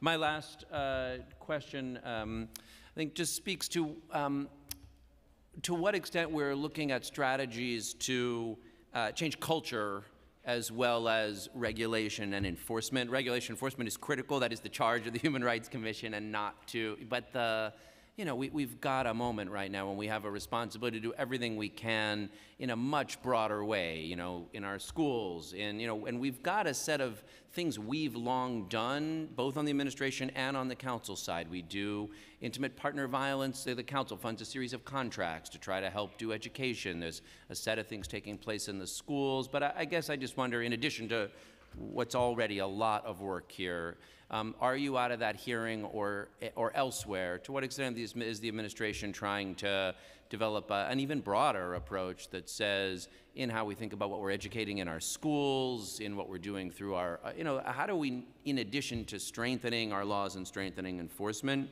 take this moment to just change culture, how men and boys are brought up and live in this city in a way that makes us, better, respectful, more equal citizens. Right. That's a big task, but it seems like a moment when we should be pushing ourselves to do everything we can. Absolutely, and certainly the contents of our report coming out in April will not be confined solely to just like legal recommendations and best practices of that nature, but I think broadly speaking, other ways in which we as a city should be looking to make sure we're fostering dignity and respect in this situation and in other situations. We, like I said earlier, we have the Community Relations Bureau, partly because, we're also very much aware that the way that we have impact throughout the city is not just about enforcement. It's not only about legal enforcement, and it needs to be coupled with the types of discussions and workshops and relationship building that takes place more on that community relations side, working with schools and working with different communities and organizations to be thinking through how we can best communicate the challenges that women and girls face in these situations, and to be working, frankly, with employers and businesses so they have a better understanding of what their obligations are under the law, but also beyond the law, what are best practices in these situations? So even if the law does not require certain things, what can they do as caring employers, people who want to be doing the right thing at the right time? I think beyond the types of trainings on the law that we've thought of, and certainly the council has thought of in terms of training people on what their obligations are or their rights are under the law. This is also an area where I think bystander intervention has been very important. It's great to see folks from Hollaback here. I know that they have been a champion of that for a very long time. The commission had talked a lot about how engaged in bystander training related work, in the past year and a half. In that time, it was very specific to the types of xenophobia or Islamophobia or anti-Semitism that we had seen reported at the agency. And this is an area that I think is, of course, very ripe for us to also be thinking about bystander intervention and to be working with other entities to make sure that people are thinking outside of the box. Thank you. I guess I'll just end in that regard by saying I'm proud that this is my first hearing now as a member of the Women's Issues Committee. I was on the Civil and Human Rights Committee already, but I asked to be added to this one. And I think obviously it is inspiring and critical that leadership is taken by women in this city. And it's having you in that chair and having Chair Rosenthal in that one is critical. And of course, it is also important that we find ways to step up, and not just in that as a father and a husband way, but in as a citizen of this city committed to equality and justice. We're going to find ways to push the men of this city to take our responsibility in the workplace for this hearing, but more broadly as well. So if there are thoughts on ways we can continue in addition to these laws to be pushing and doing that better, I look forward to working as a member of this committee and as a partner with you on that. Great, thank you. Oh, I actually wanted to add something just on the city side. So there's a great deal of training that we've specifically done around EEO regulations as well as sexual harassment. And when you talk about culture, Commissioner Morales is exactly right. Having a space where there is an open dialogue is key. And so one of the things, and we've actually brought the slide deck for you to review our sexual harassment training that we're seeking to launch, is really how we try to hone in on the responsibility and the accountability that managers and supervisors have. So not only are they mandatory reporters, they also contribute directly to the culture of an organization. So if you know that you have a manager and if you are afraid to come forward and file a complaint, but if you know you share that information with a trusted manager or supervisor, and then they in turn can then advocate on your behalf, we just think that those things are also very critical to having the kind of workplace culture we want in this city. So we've been actively working with our EEO officers to really talk about how we empower not only bystanders, managers, supervisors, HR counterparts, because sometimes they are the first face someone sees when they come into an organization, to also own the fact that, harassment anywhere impacts all of us. Thank you. Thank you. You answered my first question, so that was a really nice segue. I appreciate it. Did you mention you had a sheet with something on it? We actually brought gifts for you guys, but we didn't know when it was the appropriate time to share it. Now's the appropriate We time. have the slide deck. Well, yes, it's actually the great. screenshots of our sexual harassment training. As mentioned in our testimony, it's complete. We did not want, it actually was complete on February 27th, coincidentally, but we wanted to make sure that we shared that information with the council so that you would have a sneak peek before we launch citywide. I think that you will find that the training prevention program that we put in place really aligns with some of your overarching goals with respect to mandatory training in related to sexual harassment. Okay, and this was just finished yesterday? It's fresh off the presses, yes. Okay. We actually started this project a year ago. This hearing has already produced the results we hoped for.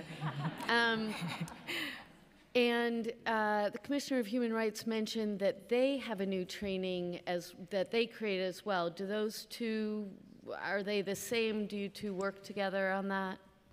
So our training is specific to the city, is very much focused on the city human rights law, and our training is generally made available to the public since, we have jurisdiction over both public and private employers and employees, and I imagine the DCAS training is much more geared towards city employment. Yes, it is. But DCAS and the Commission on Human Rights do consult quite a bit on things because DCAS is obviously very interested in making sure that they are compliant with the city human rights law, and they've been a great partner in doing these types of trainings. Okay, so we got it hot off the presses, but you already reviewed it and you love it. Or not. I don't It's know. okay, it I doesn't don't matter. exactly know what you have in front of you right now, so I. Okay, I guess I would just want to know, you were talking in such a proud way about the new training module that you had just come up with, and I just wondered, maybe if you could just confirm that they're in sync. They capture the same things. Of course, you're talking to the private sector as well. We can certainly make sure they're consistent on the law. Yeah. Great, thank you. Let's see, Deputy Commissioner, I'm going to get this right, Pinnock. Yes. If we could start with you. Tell me more about the EEO professionals, and this is what you were just talking about, at each of the agencies. Are they hired by the agency with certain criteria of what they need to know, or are they hired and vetted by DCAS? What criteria is used for these professionals? And do some of the agencies have maybe somebody who fills multiple jobs, EEO being one of several? And do you have a sense of how many agencies, have people who are singularly focused on EEO? And I'm wondering if in each agency, if they report to the commissioner themselves, or if maybe they report through HR. So the EEO officers do report to the agency head. Each agency is required under the charter to have an appointed EEO officer. In terms of the onboarding process, specifically relating to budget and all of that, the EEO officer is hired by the agency. Notwithstanding, we are part of the vetting process, specifically for individuals who are coming on at the most senior levels, assistant commissioner and above. For other individuals who might be coming in at a different level within city government, we are still very much consulted with as it relates to the job posting, to ensure that there's consistency, if there are any nuances or agency-specific information that should be included. And as part of our vetting process, when we sit down with the candidate, we sometimes use the information that we know about a particular agency to see how well we believe that they would fare based on organizational culture. Notwithstanding, we also provide an orientation with the EEO officers when they're brought on board. So our team of 7, they sit down with the newly appointed EEO officers and really explain what the charter requires, what their obligations are under the law. It talks to them about the level of resource that they could expect from the citywide diversity and EEO office. We sometimes provide them with a bit of a tutorial with respect to systems that we currently use, but we are very hands-on. Sorry, just to make it clear, I didn't quite hear you. They all report directly to the commissioner. Head. Yes, they do. Okay. Yes, they do. We also work directly with the EEO officers in terms of training. We provide a 5-day intensive course where we not only review EEO policy and related employment laws and anti-discrimination laws, we also take them through the investigative process. We provide them with guidelines with respect to the investigative process, step-by-step instructions, and we do talk to them about matters relating to reporting, because that is a significant portion of their work, handling complaints and claims. Sorry, and just real quickly, will they all be given refresher training with the new sexual harassment prevention program that you've come up with? Yes, we actually piloted this course with all of the EEO officers and the attorneys that we work with across the city.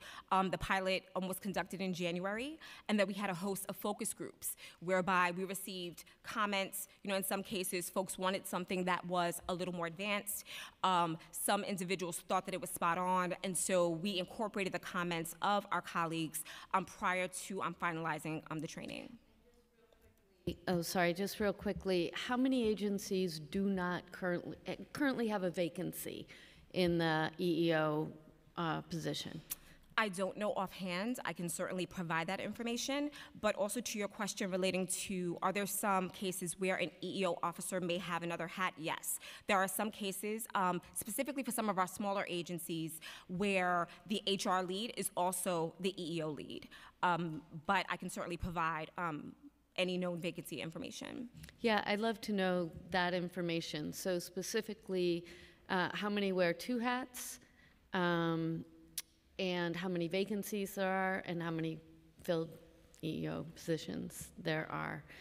And similarly, if you have a sense of turnover, are these people who are, I don't know if you keep that information, but turnover would be interesting to know as well.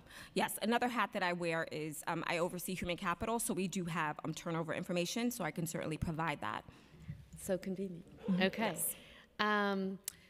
So do you ever currently, and again, you know, we're all just waking up, do you currently survey city employees to measure the extent to which they are familiar with the policy and that they're knowledgeable about how to report an incident? We conduct engagement surveys, however, that specific content has not been included. And I'm happy that you mentioned that, because when we saw the bill relating to the climate survey, we certainly think that the current engagement survey that we have potentially serves as a springboard for expansion, where we could potentially include that information. And so you do climate surveys now around other aspects of EEO. What is the response rate overall, or do some agencies, how often are they sent around? And if you could get us a sense of response rate, that would be really interesting. I will definitely provide specifics on response rate, but I would say overall, we send out climate surveys relating to engagement, which is the one that I just talked to you about, but also relating to the how effective our training programs have been. And so generally the response rates loom over 50%. So the EEO community tends to be very, very committed. This work is not for the faint of heart. And so I can certainly provide you with the firm number as well. For the employees, are there certain titles that are required to get sexual harassment prevention training, or do all employees get sexual harassment prevention training? Yes, at the time that any employee with New York City is onboarded, part of your onboarding and new employee orientation consists of training, specifically on the EEO policy, and there's a specific section that covers sexual harassment. Within that particular training module, we talk about what it means to be a mandatory reporter. We outline the various ways in which you could file a complaint, whether you do that anonymously, whether you do it in writing. We also inform employees of their rights to submit a complaint external to their agency if they feel a need to do that. So yes, upon hire, every employee receives it, and every 2 years, the EEO training is required across the city. And how often is the climate survey sent out? The climate surveys really are tied, they're more so project-based. We have not had a specific schedule relating to that. Okay, great. And is does the policy include separate reporting requirements for managers or supervisors who should be reporting on the incidents? Yes, the EEO policy, there's an accountability standards section, and specifically we talk about the role of managers, supervisors, and HR staff as mandatory reporters. And so essentially it informs them of the fact that when someone submits a complaint, or if they learn or witness anything that they believe relates to discrimination or harassment in the workplace, they're required to share that information with an EEO officer. In turn, when that information goes to an EEO officer, the investigative process would be initiated. Has anyone ever been reprimanded for not reporting? I'm not aware of any cases where that has happened. Okay. If they were found not to report, what are the consequences? If it is determined that it's found that they have not reported, then corrective action would ensue. That could be something as, it could run the gamut between a reprimand up into including termination. It would really depend on the nature of the complaint. Okay. Great. No cases. Sorry, I'm just making sure I'm hearing you. Tell me more about the third-party investigation process that the law department and DCAS does. When are there times when that process is not invoked, and what are the circumstances in which it is invoked? The circumstances within which the process is invoked is when there is a conflict of interest. Excuse me.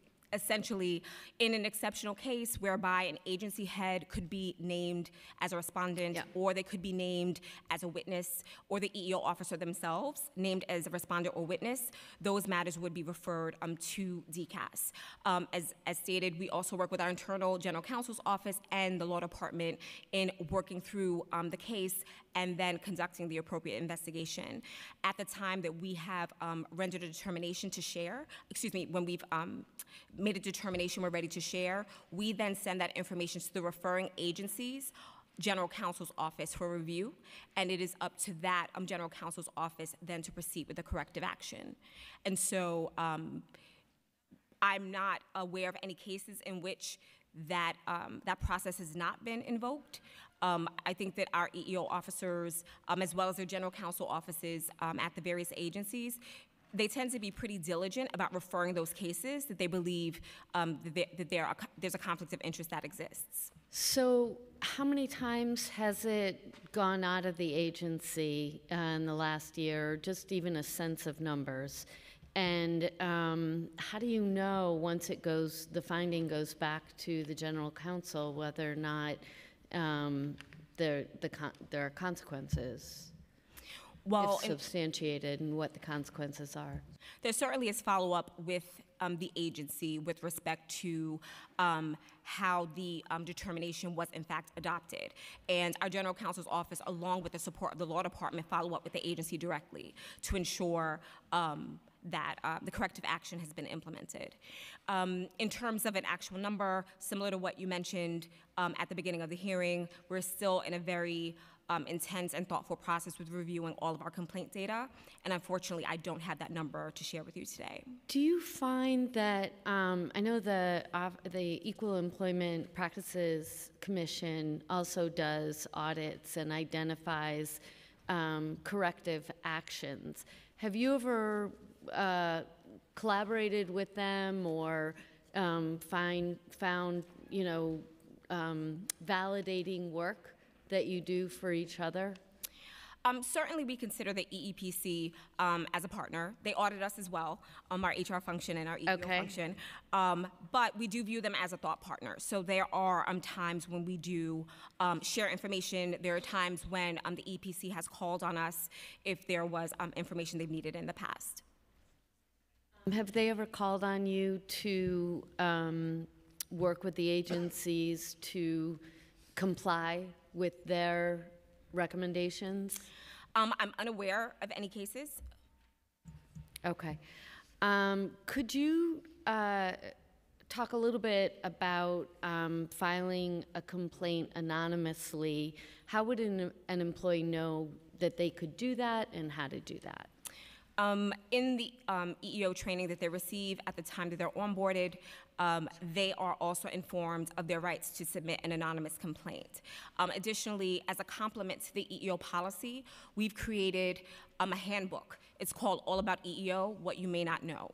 It's written in a way that is very, very simple, but it's still very impactful. And it really emphasizes the appropriate way to submit a complaint. There's actually a list of steps for a complainant if they're seeking to file, where we advise them on, how to ensure that they have dates, names, places, adding some specificity to their complaint that is laid out for them.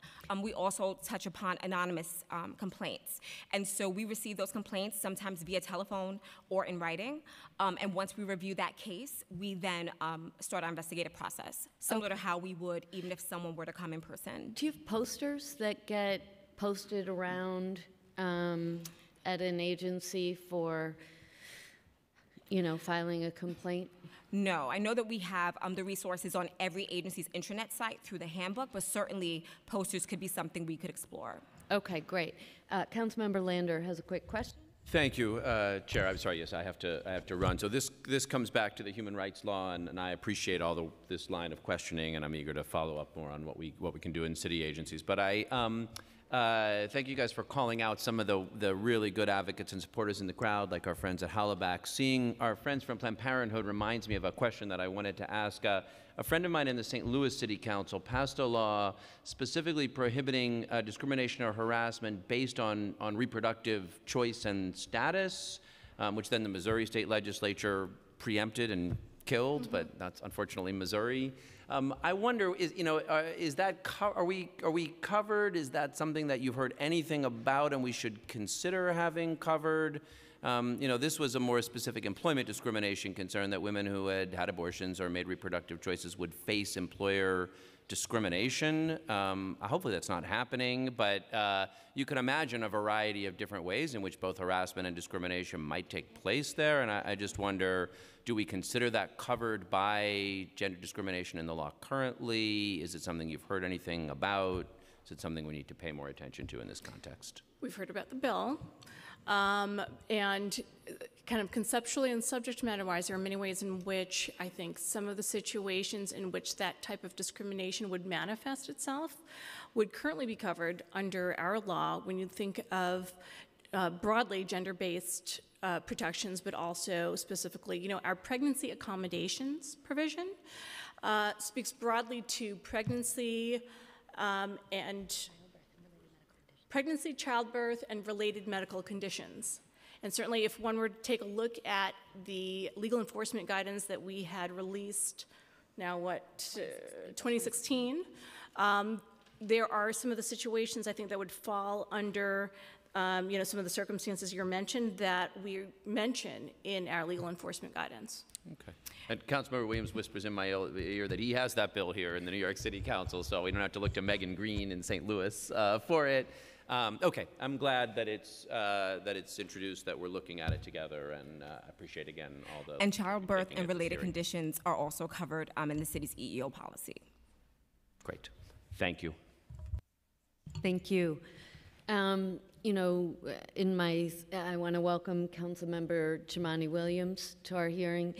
In my first year in the council, we were looking at gender discrimination in the fire department, which seems to have its challenges. Could you talk about the varying organizational cultures across city agencies? Department of Sanitation, the fire department, ACS. And is there consideration of those cultural differences when you're providing information or collecting information from the different agencies? Yes, we do take that into consideration, and that's the reason why our relationship with the EEO officers is so important. There have been times where in our best practices meetings, we've had discussions relating to the impact that culture has on systemic harassment and discrimination. As a result, we have worked directly with some of our agency partners in terms of developing webinars. We've also worked with them, and in some cases, some of our larger agencies have greater resources to do this, where they've also created what they believe is agency-specific training to speak to some of those cultural differences. So while they use our EEO policy or sexual harassment information as a framework, they build upon that in order to provide scenarios that are very specific to their organizational culture. Do you have enough staff to spot check, to go to a fire station and look at a locker room, for example? As it relates to our particular staff, I would say no. However, we do use our EEO officers, and also by extension, they have EEO liaisons that are sometimes unit-based or office-based to ensure that we broaden our network. Do you know of situations where they're spot checking in the fire department? I use them as an example only because they're an obvious one. Perhaps there are others as well, but you know, the information that I hear from the female firefighters about, the new female calendars or inappropriate language on the walls is horrific, and I'm just wondering, how often that's looked at, whether it's looked at. I'm unaware of any specific spot checks. However, I will tell you that we've been working very closely with the fire department in terms of enhancing their training offering. Okay, great. I actually am going to ask Councilmember Williams if he's ready to ask questions, and I have a last question for you, but I'd like to let him do his thing. Thank you very much, Madam Chair. Mine is more of a comment. I just am sad that I have to be here. I'm grateful for the leadership, particularly the Women of Council, for pushing this issue. Of course, Councilmember Rosenthal. But I myself, just as a male, wanted to speak about being able to check my male privilege to be able to listen to what was going on. Particularly this year and this past year, and #MeToo. I remember when we had a hearing around street hails, or street whistling, I think it's called. What's it called? Street harassment, yes. It was eye-opening to me, just, again, as a privileged male, sometimes you don't understand what the impact is. And then to hear women speaking about the impact, and from the time, I guess, maybe even hitting puberty, to just go get some milk becomes a big hassle. And then again, hearing these stories as they came out, there were two things that helped. One was, again, my male privilege. Sometimes you have an immediate reaction that may not be the best. And then I also remembered my experience as a black person and talking about things that I had and the ways that you have to survive as a black person at work, at school, going through society, made me pause. And then listening to to women I cared about around me, start describing what they had to go through work and the things that just were appalling as I heard it. And they spoke as if it was something that bothered them, but something they had to endure in order to continue employing and moving up the ladder. And those things were just appalling to hear repeated over and over and over as a systemic thing that is being accepted. So I am proud to be co-sponsoring one of these bills. I'm proud that all of these things are now getting the light they deserve. I think one of the big problems is that we allowed it to hide in plain sight for way too long.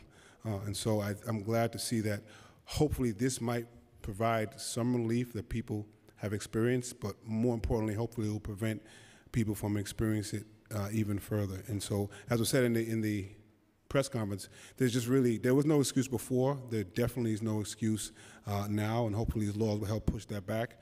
I want to highlight one thing that I read here from Tyler Evans. I'm not sure if she's here. I just happened to be reading. She's 15 years old. She goes to Brooklyn Tech, which was my alma mater, so it just struck me of not even having thought through high school, just reviewing things that many people may have thought was okay that wasn't. And so these young people are bringing this up now, just horrible examples, and of a teacher saying, "Baby, turn me on," to her favorite male students. One teacher who's known to give better grades to certain female students and touch their shoulders. She had a great idea that she said that they bring speakers about bullying to the schools that the students really listen to, but none around sexual harassment. And so maybe that's something that can also be put in to schools as well. So I just wanted to highlight her experience here. But thank you, Madam Chair, and I'm very excited that we're doing this. Sad that we have to, but I want to thank you for your leadership and others in the council. Thank you, Councilmember Williams. Okay, I have to say this. Councilmember Williams, what I really appreciate about you is you are currently the only council member who has pledged to support a woman following you in the council, ensuring that a woman would get elected. And given that there are only 11 of 51 council members who are women, we need more of our colleagues to step up in the way that you have. So you have cred with me. Well, thank you. I hope I just didn't piss off my other colleagues, but I'm excited. We have a slew of candidates who are women, so I'm very excited. And also, I want to make sure I wasn't equating my experience as a black person with the experience of a woman. I just want to make sure I put that out there, but it was helpful. I'm walking the same tightrope. Thank you. Thank you. Just one more quick question for you, Deputy Commissioner. Could you describe how each agency, or give us a sense of the variety and how agencies keep track of complaints? And I know you're working on, but could you just confirm for the record that you're working on a central database where you would be collecting the same information from every agency? And does this require new software, or how does this work? So prior to fiscal year 2014, each agency really followed a paper-based complaint filing system. In fiscal year 2014, there was more of an automated process put in place. That being said, we are at a point where we are trying to confirm that there's been consistency with the use of the systems, as well as a consistency with the understanding of the various categories within the system. So that's part of our overall review. And I'm sorry, I think that I forgot your last question. You asked.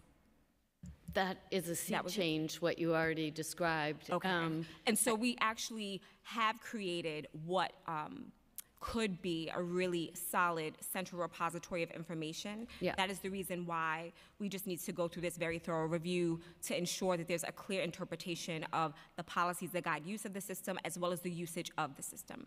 Okay, thank you very much. Thank you. Commissioner, if I could just ask just very few questions, because we've already talked so much, you've already answered so much. You mentioned that there were 117 claims in 2017, and that is an increase. And I know so much work goes into addressing each complaint. But we also know that it's probably a drop in the bucket compared to what's out there. I'm wondering if you have the resources that you need first to do a public education campaign, which I'm really excited about and excited to learn more about and help with in any way we can.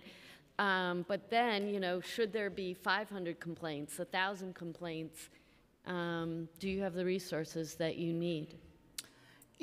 There's a few things I would say to that. One, in my previous life, so to speak, before heading the agency, I was a lawyer who did employment law for a living and did employee-related employment law, including, of course, sexual harassment-related claims. And having that experience, I also know that there are many reasons that people don't necessarily come forward and file at an agency. Everyone's experience, I think, is very unique. Yeah. And people's situations and the vulnerabilities that people have, the priorities that people have in their personal lives are very distinct. And there are certainly many situations in which, rather than choosing to file at an agency, which could be considered something of an escalation, there are many times where employees will, with or without counsel, speak directly to their employer's HR department or EO officers, or take other methods or utilize other methods in order to resolve what their situation is. For that number, also specifically at the commission, I would say that there are many instances in which, depending on the needs of the complainants coming forward, the commission also tries to expedite certain types of cases. And in some situations, that means not even filing a complaint, but reaching out to the employer, reaching out to the business, and trying to resolve that claim more expeditiously because the circumstances demand it, frankly. So I want to just be clear on what that metric may or may not also be including.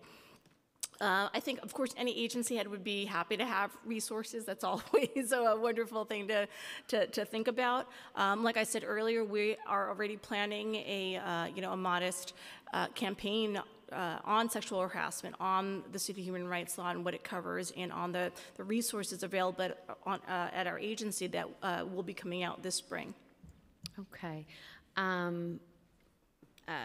By the way, does your office offer mediation services? We do. Yeah. Yes. Okay. Apart from those complaints filed with your Commission on Human Rights, do you have an idea of how many sexual harassment complaints are filed in New York City? In New York City, meaning in state court? No, city. So so apart from the ones that are filed at our agency, when you say complaints filed, do you mean in court, in federal court or state court? I'm just trying to clarify the question. No, I appreciate, and I'm thinking of what the answer is. Certainly, yes, for cases that may have gone that far or that route, but perhaps there are other places that collect this information that we're not thinking about right now. The district on the federal EEO, for example. I'm not aware of that number. Okay. So I think there's probably many different ways of kind of slicing that cake, so to speak, and depending on which units or which communities you're looking at. So I'm not aware of numbers beyond the stats that we keep for complaints filed at the agency. And I mean, we could also get back to you. I'm happy to get back to you. Of course. It's just sort of an interesting thought that there are other places out there that might be collecting this information that we could tap into and know about to make sure that, to know, for example, the impact of your education program. Perhaps if there were some other place that's collecting this information, we would want to see the numbers go up or go down, or we would just want to see what direction they go in. So there are a few different venues that might be available to people, including the New York State Division on Human Rights, and then the federal EEOC, right, which has offices in New York City. One question, though, that I don't know, and we can get back to you on, is whether they actually publish data specific to the 5 boroughs, or if they, as the commissioner said, sort of slice it in different ways. But we can look into that, and also state court and federal court that might be litigating under our law and using our broad standard, but we would not see that at the commission. I really appreciate it. You totally answered my question, because I think their number was 7,000, the federal EEOC, and I had no context of what that was. So thank you. I really appreciate your expertise and looking at that. I think that's it for me. Do you have any other questions? Probably 1 or 2 questions, because I remember that you mentioned that there are training available for the staff. Is that correct? In training? Who are we talking?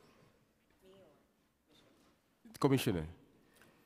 Trainings what for type staff? Of training? Yeah, training. So there are a few different types what of type of training Sure. available for the staff, for the supervisors, and the Human Rights Commission, in order for them to be able and prepare to address the harassment issues? Right. So, so agency heads have the discretion to mandate trainings for their staff. We currently have several trainings internally that are mandated for all of my staff, which include the Human Rights 101 training. That's for all employees, so that everyone, since we are the Commission on Human Rights, have a good understanding as to what the law covers. We have language access training, Transgender 101, working with transgender people in their communities type training, working with people with disabilities, working with victims of domestic violence, sexual harassment in the workplace, conflicts of interest training, computer-based EEO training, diversity and inclusion, everybody matters, the DCAS training, as well as the unconscious bias DCAS training. In terms of training, to address the sexual harassment, how many times they take place? How often they take place? Is that a monthly, annually? Well, sexual harassment training is covered in the city's EEO policy. So every employee receives that training upon hire, and then every 2 years thereafter as a refresher. And within my agency, it's annually, every year. But how do you measure? Because every time that we are doing something, regardless of the area, we have to take a moment to evaluate, to quantify, the effect or the benefit or the success of what we are doing. How do you evaluate the effectiveness of those training? Well, one, I think, so every year we are re-examining our EEO plan, and we're re-releasing an EEO plan to agency staff. And our EEO plan has a statement of diversity principles. It has a statement of, what we want in terms of our aspiration for diversity and inclusion within the agency. There's a statement as to who the different EEO officers are within the agency. In my agency, the head EEO officer is also my chief of staff, and that is meant to communicate the importance to which we put on this issue.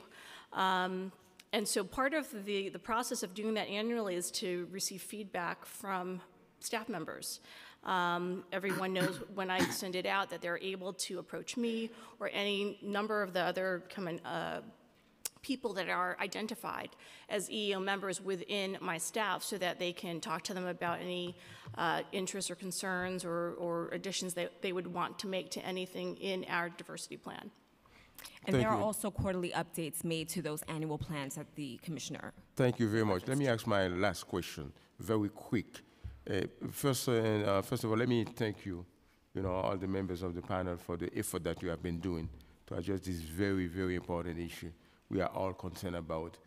But if you have to do something more than what you are doing right now to better address the issue of sexual harassment, what it would be?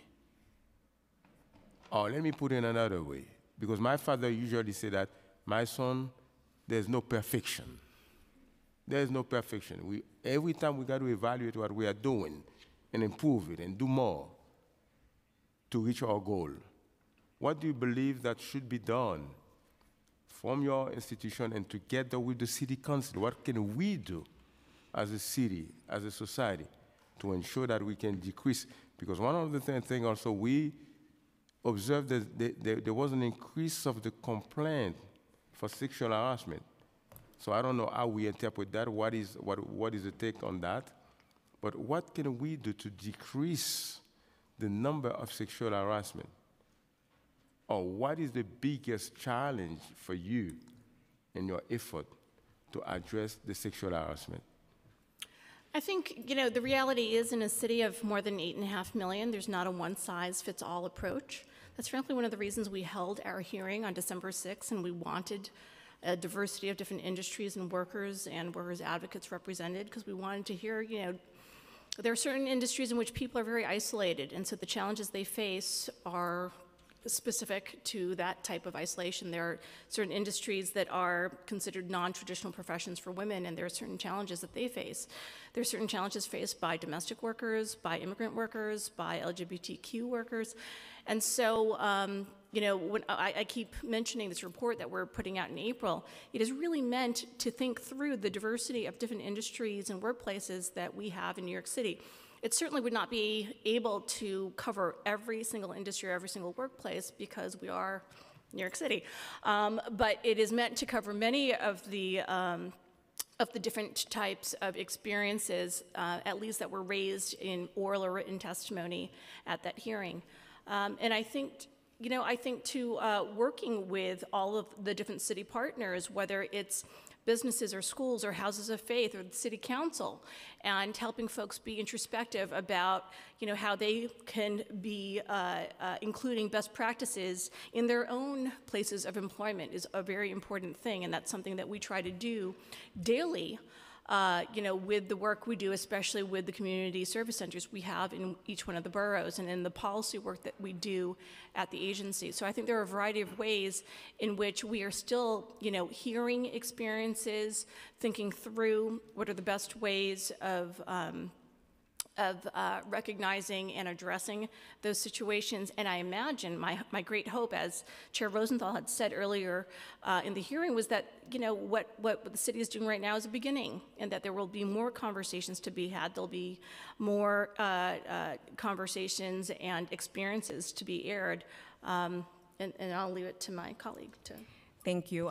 There are a few things that we are actually considering now. One of the first is really to create better synergy between our EEO and our HR leads. There are often times when there are complaints that come into an EEO officer that are more appropriate for our HR lead to handle.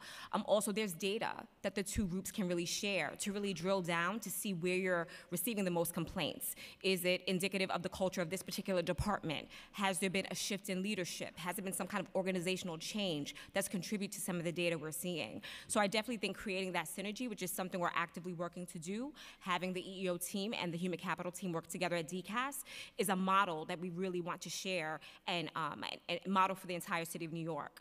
Also, we would like to explore streamlining some of our reporting requirements. Currently, the charter requires that individual agencies send their data to the EEPC, the council, the mayor's office. We believe that since we provide a citywide function, it's a far better service if we're able to provide all of that information for our city partners, where there would just be one file. So we're all speaking from the same place as it relates to any complaint data that we receive. And lastly, you know, and this is really my pitch for the EEO officers, they work extremely hard. And so we're trying to think about ways in which to better support them at the time that they are onboarded, providing them with more information about their agency, really holding their hands a little bit as they get acclimated to their respective agency, to ensure that we're increasing retention within that group, but also that they know that every step of the way, since they serve as our eyes and ears, that we are here to support them. Thank you very much to all of you, and thank you also for the wonderful job that your institutions are doing to address the sexual harassment issue. And we and the City Council, we are dedicated to work together with you, because we are part of the same team. We are all in this together. Thank you. Thank you so very much. Thank you, Madam Chair. Thank you. I'm not sure I agree with you about the curtailing the data reporting, so it's going to be really interesting to talk about and follow up with. And we're going to hear next from the EEPC, so I'll be curious to know their thoughts about that. But I very much appreciate what you're saying in terms of there being so much data and sort of, you know, who's looking at it, who's analyzing it, is it consistent across the city? So we would love to work with you on that. Great. So Deputy Commissioner Pinnock, really appreciate your time. Thank you. Commissioner Morales, Deputy Commissioner Sussman, thank you so much for coming. We really appreciate your time. Next, we are going to call up the Equal Employment Practices Commission. So Sharice Terry, Elaine Reese, J. Patrick Boyle, and Ayasia as well. And I apologize if I just butchered your name.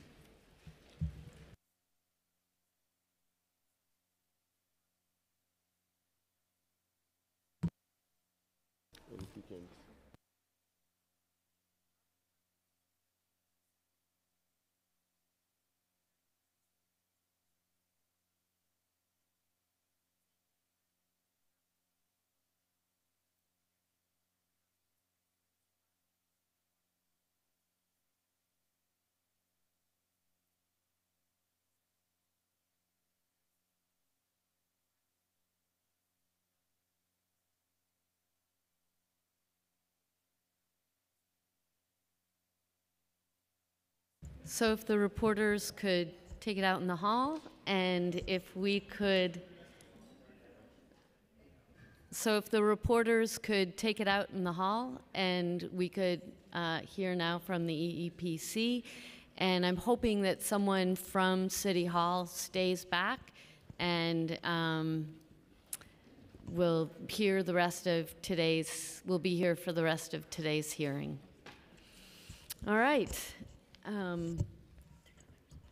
Okay. Is it on? So, yes, it is. Yes. Could you please introduce yourselves and start? And if it's all right, only because of the lateness of the day, I'm going to put everyone on the clock. I'm sorry.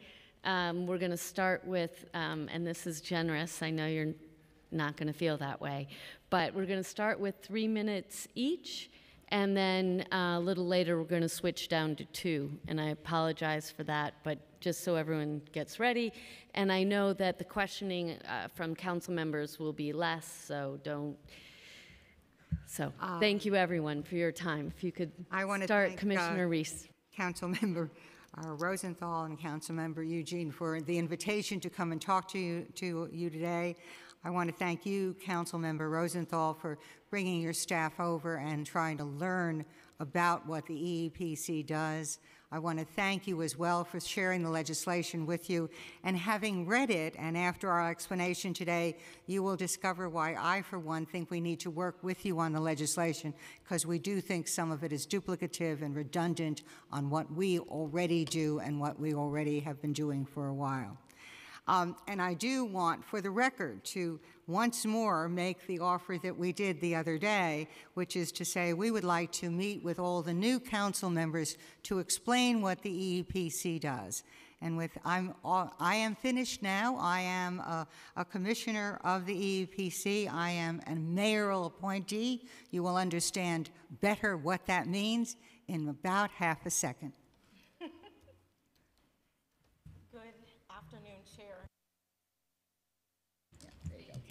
Good afternoon, Chair Rosenthal and Chair Eugene. My name is Sharice Terry. I am the Executive Director of the Equal Employment Practices Commission. And I'll just jump right into my testimony. You can introduce yourselves when you present testimony.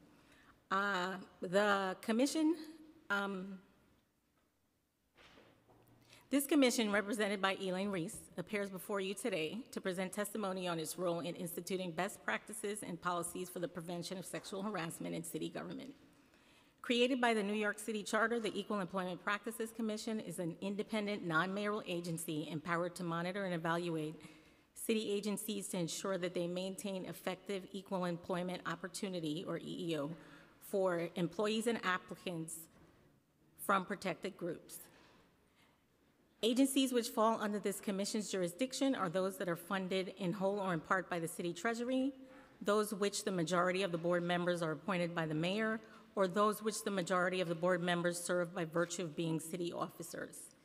In order to promote equal employment opportunities, Chapter 36 of the City Charter authorizes the EPC to monitor the coordination of affirmative employment programs established by the city, monitor the employment policies, programs, practices of city agencies, ensure compliance with the city's human rights law, state and federal anti-discrimination laws, and the EEPC standards, and propose policy, legislative, and/or regulatory recommendations to the Mayor, New York City Council, and Department of Citywide Administrative Services. Chapters 35 and 36 of the New York City Charter assigns to the EPC powers and duties geared towards the maintenance of equal employment opportunity programs, which include but are not limited to reviewing and providing suggestions on the uniform standards, procedures, and programs of DCAS, as well as the plans adopted by city agencies, auditing and evaluating the programs, policies, and procedures of city agencies and their efforts to ensure fair and effective equal employment opportunity at least once every 4 years. I'll skip forward a bit. Making policy and legislative and budgetary recommendations to the mayor, city council, DCAS, and city agencies as deemed necessary to ensure equal employment opportunity within the city of New York, and requesting and receiving from any city agency information and such assistance as may be necessary to carry out the provisions of this charter. To effectuate the aforementioned provisions, the city charter assigns a board of 5 per diem commission members. The board is comprised of 2 appointees from the mayor, 2 from the city council, and the chair is jointly appointed by the mayor and the speaker of the council, who all serve in staggered 4-year terms. This arrangement is intended to ensure balance. You know what, we're going to go off the clock. That's all right. Keep going, because I see I'm now that trying you've to. split it up. So Right. if you could, look at your testimony, if you could sum it up in some way. Right. Okay, thank you. This arrangement is intended to ensure balance and insulation from political influence and facilitate exercise of jurisdiction over the employment practices of mayoral and non-mayoral agencies, as well as the offices of elected officials and political appointees. Sexual harassment impacts employment decisions and unreasonably interferes with the work performance, thereby creating a barrier to equal employment opportunities. The city charter authorizes the EPC to audit and evaluate the employment practices and procedures of city agencies and their efforts to ensure fair and effective equal employment opportunity for females and minority group members. Thus, the EPC has developed audit protocols that focus on the prevention of and protection from sexual harassment. I'm going to skip forward just to save time. Today, we have personnel from the EPC's research unit and audit units to describe the role the EPC has and will assume in addressing the prevention of sexual harassment in New York City government via its audit mandate. I'll come back to this one. Good afternoon. My name is Patrick Boyle, Director of Research Initiatives and Public Hearings of the EEPC's Research Unit. In 2018, the Equal Employment Practices Commission commenced its audit plan using a sexual harassment prevention audit, SHPA. In preparation for this type of audit, the EPC has requested citywide complaint information from the Department of Citywide Administrative Services, Office of Citywide Diversity and Equal Employment Opportunity. The EPC also requests from an agency during its audit a breakdown of the number of and types of discrimination complaints filed internally and externally. This audit is intended to prepare agencies to address potential issues involving sexual harassment. Failure to carefully craft strategies preventing the occurrence of sexual harassment or the inability to manage complaints that may be filed as a result of an incident are costly, not only in terms of financial resources, but also the detrimental effects resulting in a hostile workplace, cultural discord, and negative public image. The SHPA will assist agencies with implementing corrective actions intended to ensure compliance with federal, state, and local laws via the standard EEPC audit process. In addition, the audit can provide agencies with insight identified by the EPC and guidelines proposed by authorities such as the EEOC and State Division of Human Rights. The SHPA framework examines a series of equal employment intertwined components. As sexual harassment prevention initiatives must remedy a systemic disruption of the workplace, these components span the entirety of the workforce structure. Senior leadership, human resources departments, equal employment offices, learning and development functions, managers, and most importantly, the individual's employees all play vital roles in the prevention and protection initiative. The initial component focuses on the formal sexual harassment policy that is set forth by the organization. The policy must contain certain elements that define the issues and procedures while clarifying roles and responsibilities of every employee. This policy should include the obligation to report incidents, how to file complaints, transparent investigatory processes, as well as potential disciplinary actions. The next component focuses on the importance of leadership action. For successful sexual harassment prevention initiatives, leadership must commit to assigning the required resources, e.g. time, budget, and labor resources, etc. This includes effective communications to management and other key stakeholders about the value of leadership accountability and constant vigilance to identify potential risk. This vigilance requires cultural awareness and a commitment to workforce data analyses. Another component examines the available sexual harassment reporting and tracking system. The ideal process has guidelines in place that assist complainants and investigators through the process in a timely, well-documented, and efficient manner. Given the sensitive nature of reporting these events, a procedure that guarantees expedience, confidentiality, and anonymity when requested for the complainant or whistleblower If must I be in could place. ask you to wrap it up. We have your testimony, and you should know this as well. We have it for the file. If you just hit the main punchlines, we'd appreciate it. Definitely. Good afternoon. My name is Elisha Zoul, the manager of EEO Analysis and EEPC Audit Unit. I didn't turn on my mic. Can you hear me? An EEPC Audit Unit, and I will be concluding the testimony. The EEPC's audit unit consists of 1 manager, myself, and 4 to 5 EEO program analysts. The EEO program analysts administer audits and serve as a resource to the EEPC Executive Director and board members for any audit findings and conclusions. This section is about our powers, so I'll just skip down. So during the SHPA, and EEO program analysts will review and examine the complaint and investigation component of an agency's EEO program to ascertain whether the agency has established meaningful and responsive procedures for receiving and investigating sexual harassment complaints. The agency's complaint tracking and monitoring system, the number and types of sexual harassment complaints the agency has received, the ability of personnel dedicated to complaint intake and investigation, redacted complaint files and supporting documentation that demonstrates complaints were investigated, a determination was made and remedial action was documented, and the roles and responsibilities of the EEO personnel, the agency counsel, and the agency head in complaint investigation procedures. Okay, this is amazing, just amazing.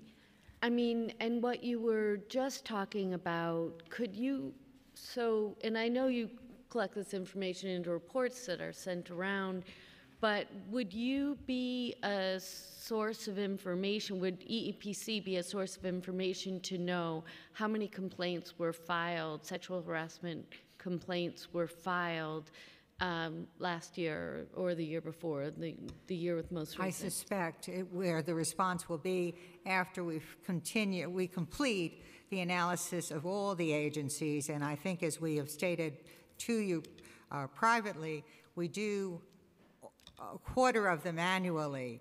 We are beginning the sexual harassment, and if you will, analysis, and so 4 years from today, we can tell you that. What we hope we can tell you next year as we look at it is what the report is for a good third of the workforce within the city, which is what we're trying to do with putting together what agencies we're going to look at next year. Am I correct? Correct.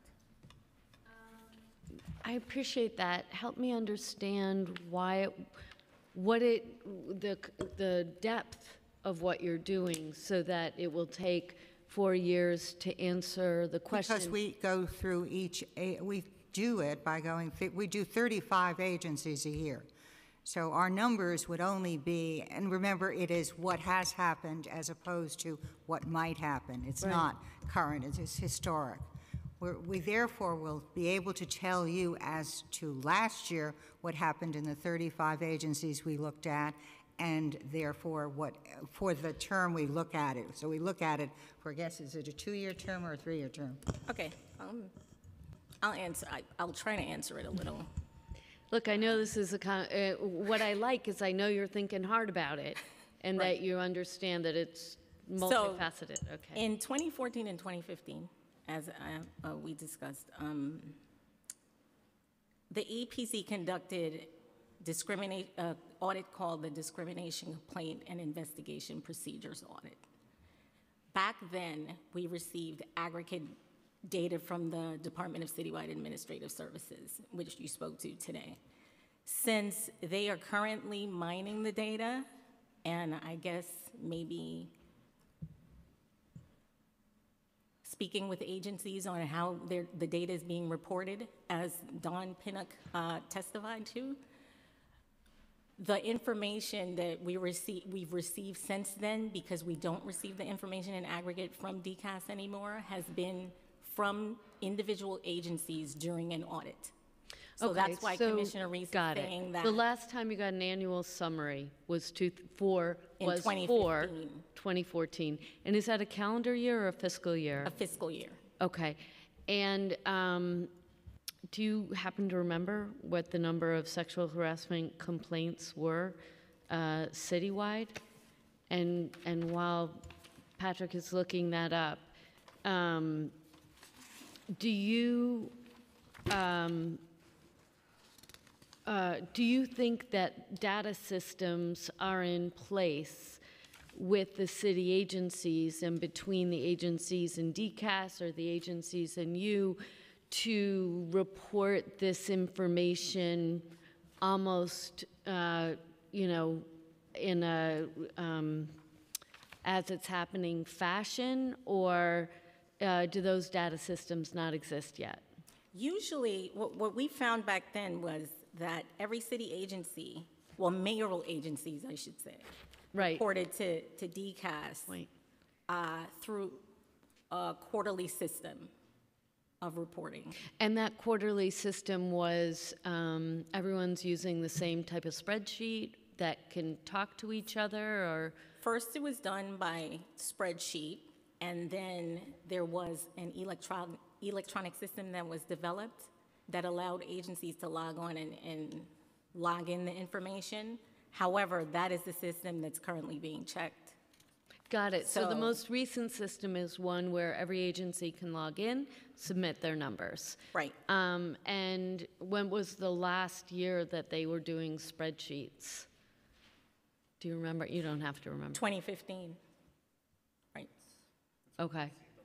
Okay. Right. That's when we received the last spreadsheet. Right, for 2014. Okay. And so do you want to? Do you have access to that data portal where they are entering, agencies are entering the information? The EPC has requested access. That was going to be my next question. Do you think you should have access to that portal? Absolutely, yes. Right. We've requested access, and so we're awaiting access. Could you submit, was that request made orally or in writing? In writing. Could you submit that for our records, that request? Sure. Okay, thank you very much. But I think that we have the number that you asked. Oh, thank you. Patrick? So the last reports that we received were quarterly reports, and we received 3 of them. So the best we could do was pull together the 3 quarters and give you the summary. And a 3-quarter total for Q2 2015 to Q4 2015 was 78 total sexual harassment complaints filed. So, I'm sorry, could you just repeat that one more time? Sure. I heard up to CUNY. So Q2 to Q4 of fiscal year 2015 is the data that we have. During that 3-quarter period, there were 78 sexual harassment complaints filed. For what agencies? For all agencies. That's in aggregate. That's in aggregate. All mayoral According agencies. to the information that. Okay. And right, this is mayoral agencies specifically. Mm-hmm. Right, so we're not including NYCHA, we're not including H&H. Does it include SCA? Not including the DOE. I was just going to ask, DOE and SCA not included. Okay, so is it, do you, how would the EEPC have a sense of whether or not the systems in place at agencies are conducive to employees making a complaint? Does that wait for an audit for that to happen? Or do you have other mechanisms for looking at that?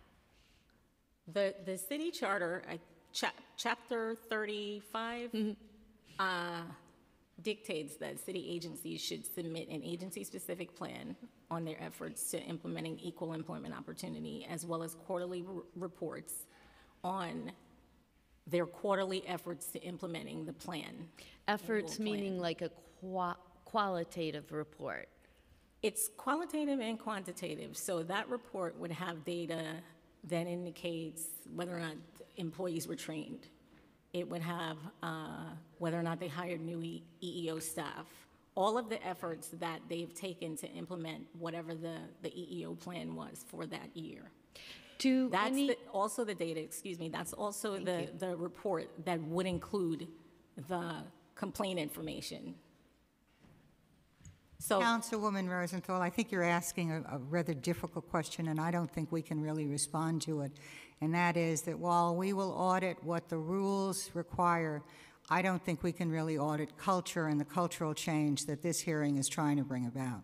And so we can tell you what we will discover with the data.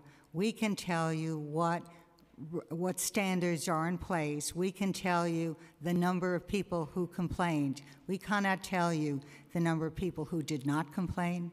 We cannot tell you the number of people who felt that if they came forward to complain, that no one would listen. We can't. What we do is really assess the data, and even though we look at it qualitatively, what we can't tell you about is what's not there.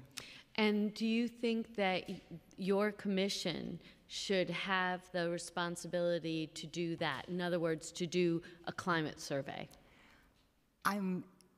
This commission has conducted surveys in the past, not specifically on sexual harassment. However, a part of the survey was concerning whether or not sexual harassment training was done.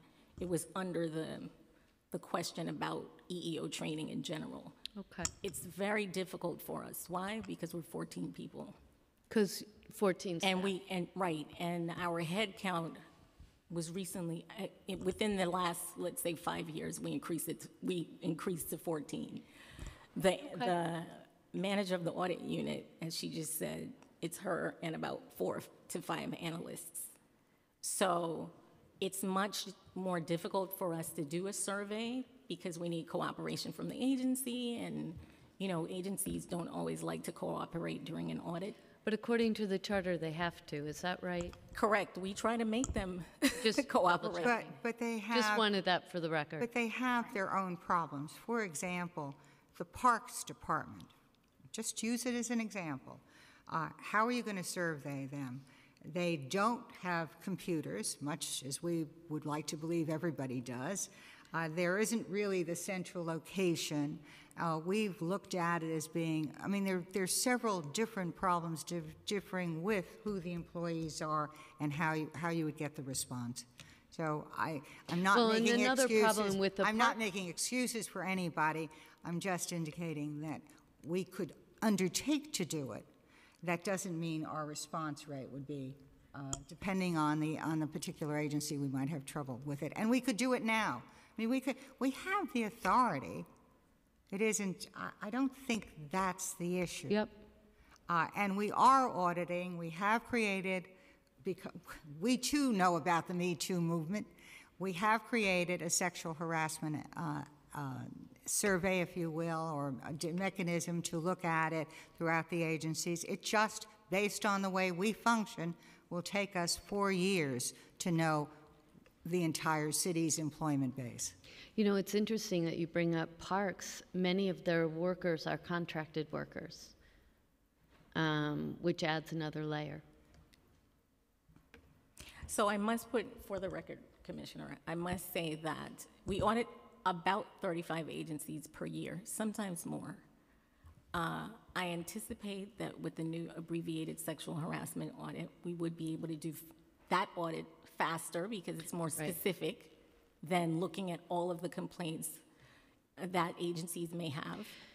And that will be, we will be implementing that audit for our 2018 to 2020 audit protocol, or audit plan and protocol. Have you, I'm pretty sure this is in your purview, have you looked at the new training modules that CCHR and DCAS were talking about? We looked at the new DCAS training module, yes. I guess it was just issued yesterday, so I don't We know had, that at the point when we received it, it was a pilot. Okay. Did you have input into their final program policy? I would want to I'm not sure which one that one is. Okay, that's all right. This is an online training, sexual harassment prevention, what to know about unlawful and inappropriate behaviors in the workplace. It's the training that they came out with yesterday as a result of that pilot? That one seems, I don't think we've received that one. This is just a Xerox of the website. Okay, I'd be interested in your opinion on that later. Let's see.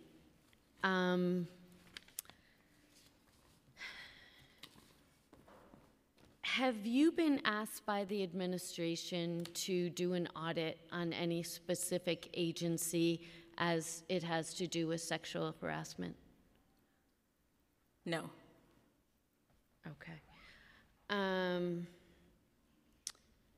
And have you made recommendations or monitored an agency as a result of that agency's sexual harassment policies or practices?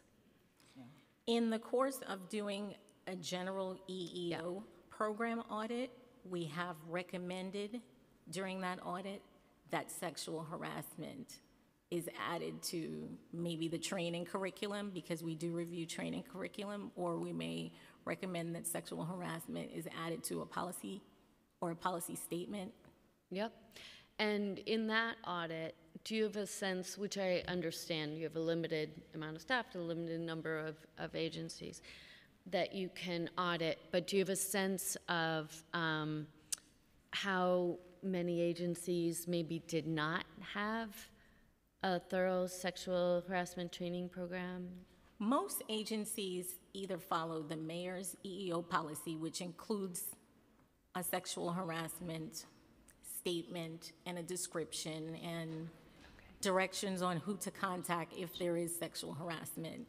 And those are the mayoral agencies. The non-mayoral agencies, quite a few of them modeled their policies off of the mayor's policy.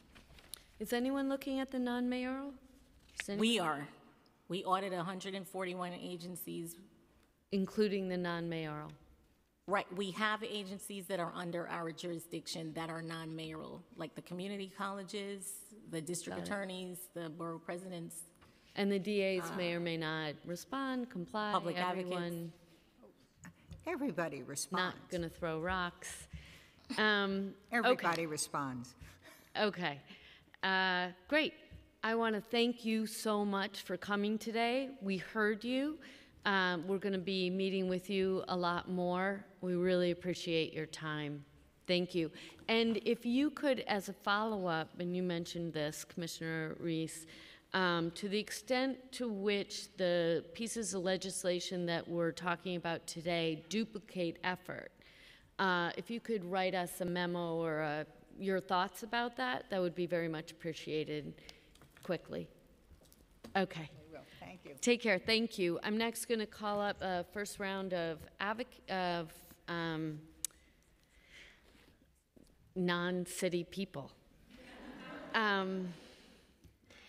Adira Simon for Catherine Wild of the Partnership for New York, Emily May from Hollaback, Meredith Mascara, if I'm pronouncing that wrong, from Girl Scouts of the Greater New York, and Allegra Fischel from Gender Equality Law Center. How many more?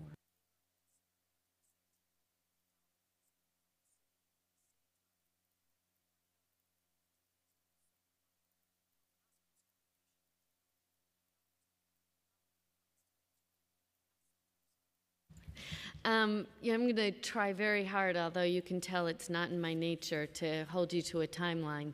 But if you could work very, very hard not to read your testimony, most everyone's testimony we have, and to summarize it, that would be very much appreciate. I'm going to ask the partnership to go first. Thank you. I'm reading the testimony, as you said, of Catherine Wild, President and CEO. She wanted to be here in person, but she had a conflict this afternoon. Right, but I give you the authority to summarize. Okay. So a number of New York's firms are global leaders in establishing policies and training programs to prevent or address sexual harassment. And long before the Me Too movement, most employers understood the importance of creating corporate cultures in which employees treat each other with respect. And in response to heightened awareness of workplace sexual harassment, most employers are taking the opportunity to assess their current practices and make improvements as needed. We would respectfully suggest that many employers have more knowledge and experience than the City Council regarding best practices for prevention, training, and responding to sexual harassment. The partnership would be pleased to identify some of these employers and facilitate meetings with council members and staff to inform your consideration of proposed laws. We believe this input would be critical to achieve your objective of a harassment-free workplace. The bills under consideration today have only been available for a few days and therefore have not been reviewed by employers. We are sure that the Council wants to enact legislation that encourages employers to act in the best interests of their employees without placing an undue administrative burden on those who are already doing the right thing. We hope the Council will be deliberative about its response to this important issue and take the time for consultation. We are most willing to help in this process. Got it. And sure, we'd welcome that, absolutely. My scheduler can be reached, nterrace@council.nyc.gov. We eagerly await meeting with you. Great, thanks. Great.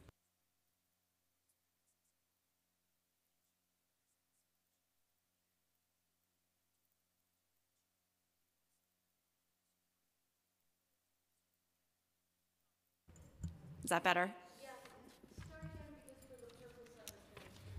Sure. Hi, everyone. I'm really excited to be here. My name is Emily May. I'm the co-founder and executive director of Hollaback. I'm going to go ahead and give you some cliff notes since you have a copy of my testimony. As you probably already know, Hollaback addresses harassment in all of its forms. What I want to do today is underscore a little bit for you some of the forms of harassment that employees are facing that we don't always think about when we think about workplace harassment, particularly harassment that happens on the street, especially during people's commutes, and harassment that's happening online while people are at work. And then I want to highlight a couple recommendations that we have in response to the amazing amount of legislation that you guys have put forward. So in terms of the commute, what we see pretty consistently happening is when people are harassed on their commute to work, they show up to work distracted. It's hard to work, right? They'll try to take a longer route to work. We've even heard people leaving jobs to avoid harassment. And so we've partnered with Cornell to do research on this issue and have noted that the same effects that happen with any kind of sexual harassment in the workplace, anxiety, depression, post-traumatic stress disorder, are also showing up related to street harassment when people are just trying to get to work. And the same employer impacts are showing up, impacting punctuality, attendance, productivity, healthcare costs, morale, et cetera. And I bring this to your attention because one of the things that we learned from the amazing work done on workplace harassment in the 80s and 90s is that it wasn't really until we had an assessment of the financial cost to employers that sexual harassment was taking on them, like a very, very numeric money cost for employers, that employers really showed up and took leadership on this. And so I think gathering research on this issue is really key. Also, oh my goodness, 3 minutes was quick. Online harassment. Extra one. Just quickly, online harassment is another key issue, particularly faced by journalists and anybody who's required to hold a personal social media account for their work. So a recent poll of Time Writers, for example, showed that 80% of people avoided topics to avoid harassment. We've worked significantly with BuzzFeed to address this issue, and we have a guide as well that we've done with the Mozilla Foundation and the Kairos Fellowship on how to address this. So jumping ahead to quick recommendations, love the fact that you guys are looking at training for employers on harassment. Would encourage you to also look at how street harassment and online harassment are impacting their employees. And also want to push you to move beyond looking at what's in the legislation as, quote, the importance of bystander intervention, and actually looking tactically at teaching employees what bystander intervention looks like in the workplace. What we know is just knowing it's important isn't enough. People need options. As you look at research on and that side of the equation, and the climate surveys that you've put together, Councilmember, again, wonderful. Let's also look at how street harassment, online harassment are impacting employees. Most employers have no idea how these two issues are impacting them. and are going to see the same effects in their workforce as other folks. Lastly, we'd love to see training of 311 and 911 operators on all forms of harassment, and we'd love to see reasonable accommodations for harassment. Some different cities around the country have things called sick and safe leave policies that allow people to use sick leave to secure their own safety and include certain accommodations like working from home or changing the hours of their commute, et cetera, et cetera. And we have a whole guidebook on how employers can do that as well. So sorry to run over. And Looking forward to seeing the guidebook. Yeah. If you could submit that as part of your testimony. And also, I'm very interested in what you came up with in your work with BuzzFeed. To the extent that can be submitted as part of your testimony as well, we would welcome it. We have a lot to learn. Thank you. Is this working? Yeah, sounds good. Hello, my name is Allegra Official. I'm the Executive Director of the Gender Equality Law Center. We're a nonprofit legal and advocacy center that works to combat gender-based discrimination in all its forms through a variety of different types of initiatives. As I think most people in this room would agree, sexual harassment is one of the most pernicious forms of gender-based discrimination and is not only emotionally devastating to its victims, but often causes them to be pushed out of the job and to lose the benefits of earning a living. Just very quickly, to try to summarize our written testimony, I want to comment very briefly on some of the proposed bills. First, I want to applaud Councilmember Power's proposed legislation to expand the scope of coverage for sexual harassment victims, which would bring the law in line with the state carve-out, which provides that even employers who have a sole employee would be able to bring a claim for sexual harassment. We do a lot of work with domestic workers, and sexual harassment and assault is a huge problem. We also really want to weigh in on how important some of the preventative measures are that are set forth in these bills, because as a longtime litigator who litigates sexual harassment cases, it is much better to prevent the harassment than to be working to try to remedy the damage that it causes after the fact. We appreciate the notice requirement that was proposed by Councilmember Cumbo. We do, and we set forth more in our written testimony, have concerns that notices alone are probably not terribly effective. In our experience, they're not posted, they're hidden, and it would be very awkward sometimes to be reading about your rights in front of your harasser. And so we propose that sexual harassment policies be mandated for all private employers. And I'm going to quickly go through a couple of other points. We think the mandatory sexual harassment training, I'm not going to even talk about city agencies, for private employers is absolutely key, and we would suggest that all employers with 4 or more employees, rather than 15, be required under the law to provide these trainings to their employees, that the penalties be significantly strengthened, $2,000 for a second offense for other than the tiniest of employers, to us does not seem very meaningful.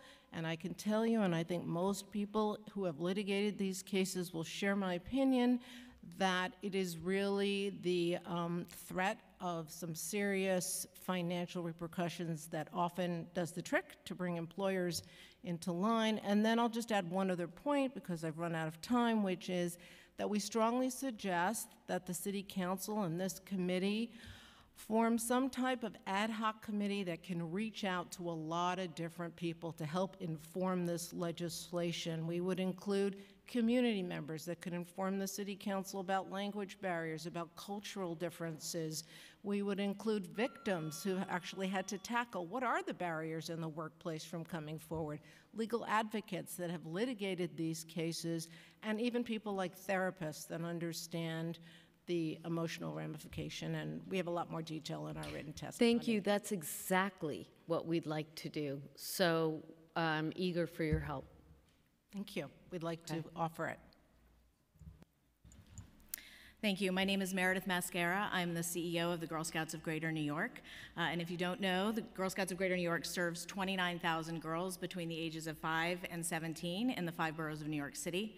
And our program is mostly delivered by 8,000 volunteers, most of them all women who are not just volunteers but are also part of the workforce here in the city as well. So we have launched this year as a year of advocacy for our girls. We teach our girls civic engagements and for them to be able to speak up and use their voice when it comes to issues of their concern. And I can tell you that girls as young as the age of 9 have raised sexual harassment as one of their major concerns with us throughout our programming. This means that they have either experienced it themselves or that they know that one of their loved ones has, or one of their volunteers who are as a mentor near and dear to their heart.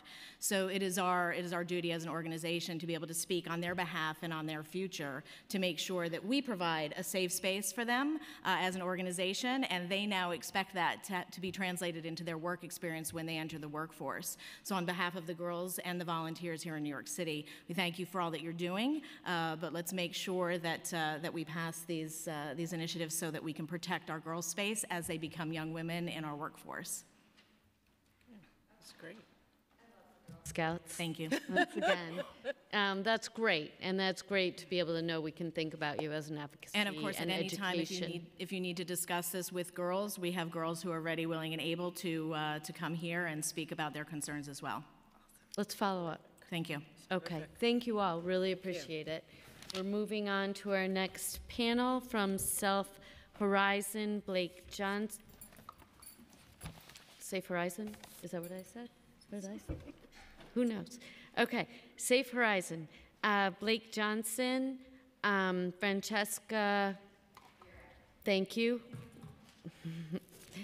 And you'll introduce yourself from Susan Scatiti from the Fashion Institute, and Jeff Trexler, also from the Fashion, I want to say Law Institute. Awesome. Come, join us. Look forward to your testimony. We're going to keep to the 2-minute clock with apologies. Thank you. And especially if you're submitting testimony, know that we will all read it. So if you could summarize, we'd appreciate that. So the Fashion Law Institute, want to get us started?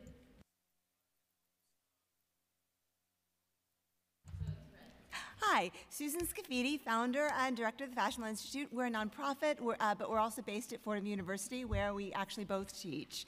So just to tell you briefly what we do, it's a range of things: academic research, analysis, including those 12 bills. We read them all. Advocacy, concrete assistance to individuals, including a clinic, and education of the industry as a whole. We work with everybody from enormous multinational companies to trade associations to emerging designers. Fashion is actually the second largest industry in New York. So I was delighted that Councilmember Lander mentioned it, and of course Commissioner Malalis as well. It's also a complex industry: design, manufacturing, retail, runway, the whole range. It's also a majority female industry, actually, except in certain job categories. But at the same time, it's a creative outsider industry, so which celebrates celebrates rule breaking, and also is very oriented to physical appearance, of course. So it's a little bit schizophrenic in some ways. We have issues with harassment of both women and men, but also very proactive, even pre-Weinstein efforts from within the industry and from in companies and organizations within the industry change these things. And we sort of hope that, and as we've expressed in our testimony, that some of the things that we've come up with, experienced, shared, can be universalized. We've heard quite a bit about models recently, and that's something that we've worked on for the past 8 years. We helped launch the Model Alliance and so forth, and that's certainly an important area to think about. But I think we really need to go, if you'll pardon the pun, behind the seams a little bit to think about individuals throughout the industry that experience harassment. And I just wanted to share with you 2 examples very quickly. from people that we've encountered and experienced in our work, from the dozens, if not hundreds, of stories that we've heard, because it gives a sense of the range of issues we're dealing with. An attorney who's actually also an immigrant who was in a fashion company experienced such pervasive environmental harassment that individual was eventually pushed out of the company and left the industry altogether, all the way down to an individual who was working as an independent contractor, and he had not the kind of education an attorney had. He had a ticket to New York and a dream, and was so ashamed at the same-sex harassment that he encountered in the industry that when he came to our clinic, his first question was, will anyone see me or know that I'm here? And so we can't continue to lose that kind of talent as people like those folks leave the industry. And so I'd like to throw the hearing the time over to my colleague Jeff Trexler, who's the associate director of the Institute and teaches our fashion ethics course, to just quickly summarize our specific recommendations. And thank you again. This is a very quick summary of a much longer document, and we'd love to keep working with you in the future. We have 4 recommendations, largely centered around the problem of stigma. I know you've been talking about how to reduce it and how there can be an interplay between law and culture. One way you can do it is through transparency, and specifically requiring disclosure by all private employers in New York City, and not just whether they've received internal complaints, but also have there been multiple complaints directed at one individual or whoever the individual may be, and in the process of settlement, are they giving money, monetary settlements, or are they requiring departure? And I believe that you'll be able to data map that and see some very interesting patterns over time. We also make recommendations about non-disclosure agreements. We do not recommend banning them because a number of people do not want their story to go public because of the stigma. But if you would remove liability for complainants who breach that, who decide to tell their stories, that would be a good move to make. We also heartily agree with expanding protection with independent contractors. We're an industry where you will often have an independent contractor working with an independent contractor, so they fall outside the scope of current New York law, or there'll be small employers under 4. So we want to close those loopholes. Stopping stigma is a major part of our concern. We want you to, it would be great if there was some way to encourage people to hire troublemakers and also to create incentives not to fire people who bring these complaints, particularly surreptitiously through settlements. And finally, I want to second the recommendation for a working group. We strongly believe that this conversation should not end here. It should not end with the current proposals.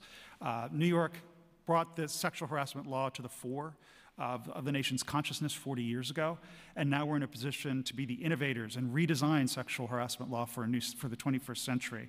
And I think it'd be great for New York City to start that conversation right here. Did I mention my scheduler's name and email address? If you could give that again, please, that'd be fantastic. Sure. His name is Ned Terrace, and the email address is nterrace, Terrace, at council.nyc.gov, and you'll see our council will be at the meetings as well. We're eager to learn from you. Wonderful. Delighted to be part of that conversation.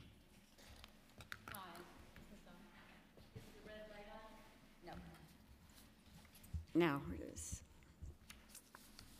Good afternoon. I'm Francesca Burak, and I'm President and CEO of Fearless Talent Development, and I'm also President of the National Women's Federation of Business and Professional Women in New York City. We're an affiliate of the International Business and Professional Women, and we are in 110 countries. We work very hard on advocacy issues for women, not just here in New York, but around the world. And in my firm, we are primarily focused on women and helping women step into their power and take fearless action like this council is doing with this whole issue of sexual harassment, and I thank you so much for doing this. I'm going to focus on the training, because our expertise as a business and as this women's organization is to really help create cultures where women and other individuals feel respected and can come forth and present complaints and ideas in a meaningful way. So I wanted to focus primarily first on the managers and supervisors because they are the ones that are creating the culture in their department or agency. And I think it's really important that whatever experience, training experience any worker is receiving, that the supervisors and managers go through that exact training so that they understand what's being said and what employees are going to expect from them.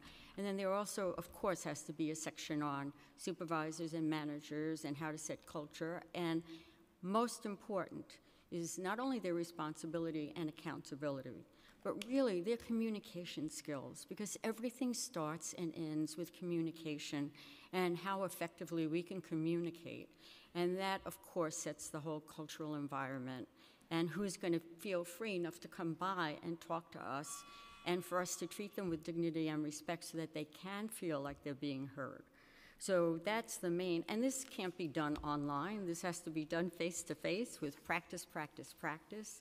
And that's one recommendation. And the second is following this experience, this training that all supervisors and managers should go through, this should be publicized so that employees realize that supervisors and managers are now trained. They can listen and hear what's being said, and they expect you to come forth if there's something going on in the workplace. So that's really, really important. And the third is, I wasn't quite sure. I saw that in the training that there were going to be 2 trainings per year, and I wasn't sure if it was the same training for different groups or if it's 2 different trainings that are going to be going on. One is the basics and the other is more advanced. But if there is going to be 2 for the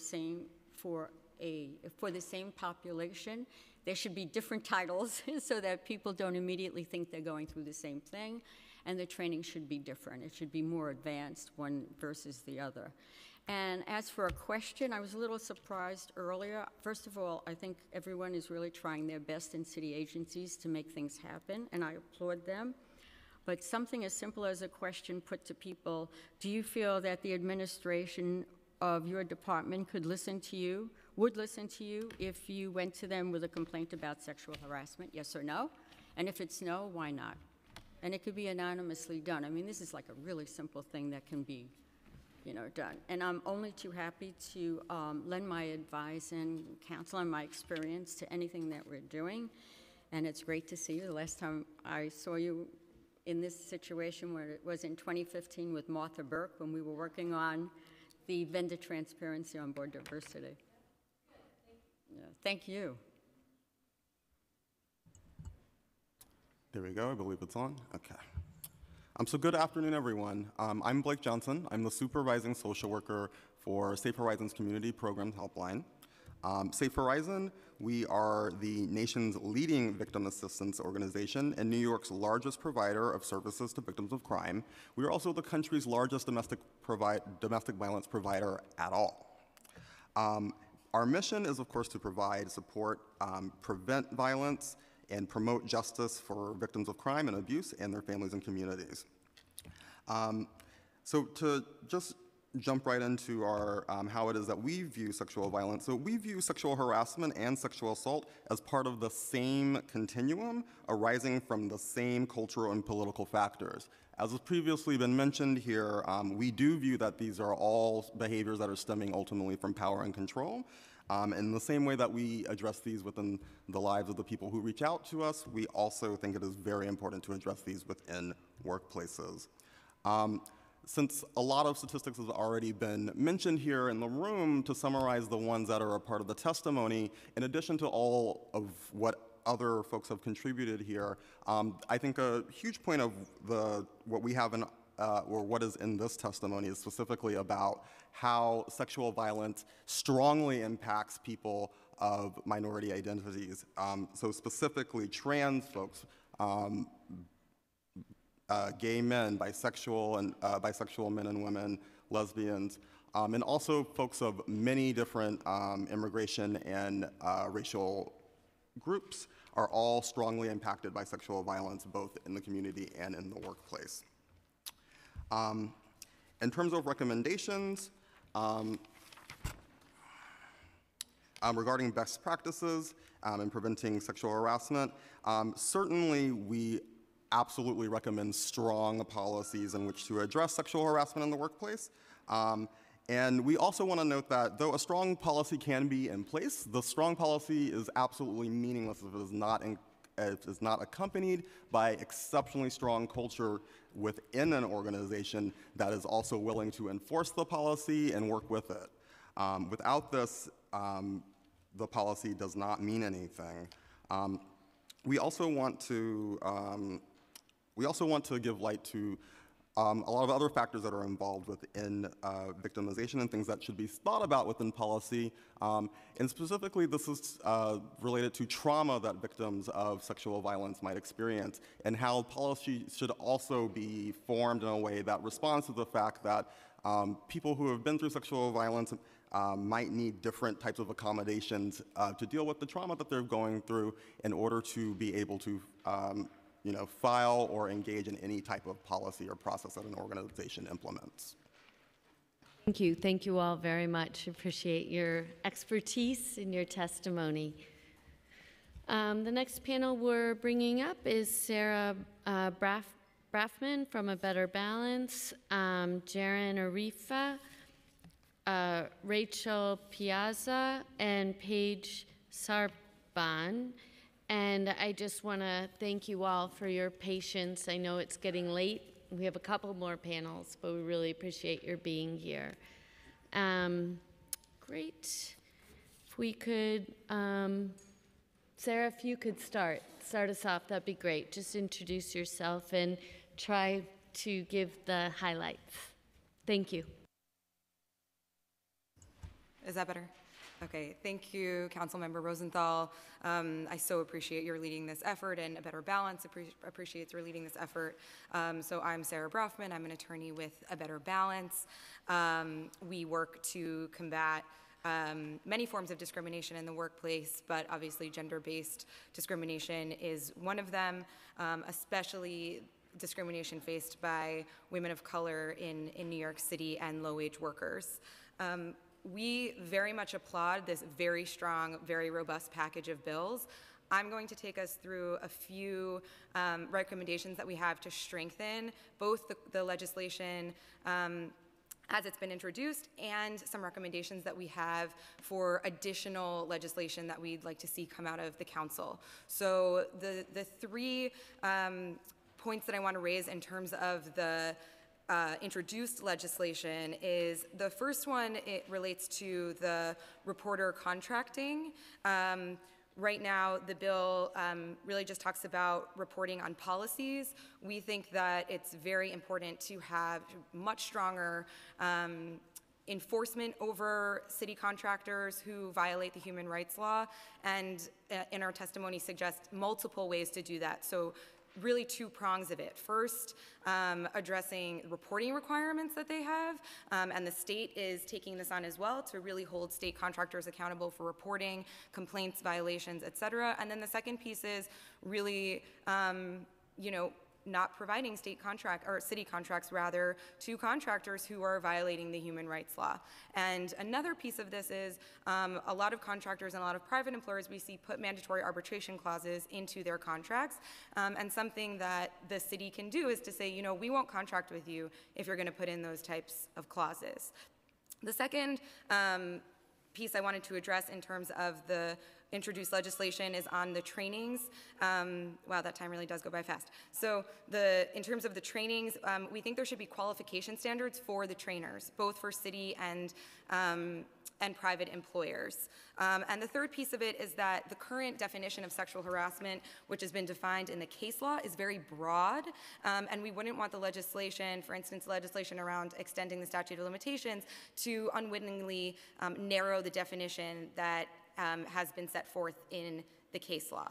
And then in terms of the proposals that aren't here but that we'd like to see, the first one is around pre-employment non-disclosure agreements, that private employers should not muzzle employees signing an employment contract. And the second one that I really want to flag is also industry-specific legislation. So we've heard from people in different industries But there are, especially in low-wage industries, very targeted legislation that can help combat sexual harassment. So for instance, in Chicago, they just passed an ordinance around hotel workers. In LA, there was a movement around janitors, and California passed legislation around janitors. And so really to look at specific industry legislation that can help combat sexual harassment for vulnerable low-wage workers and workers in male-dominated industries.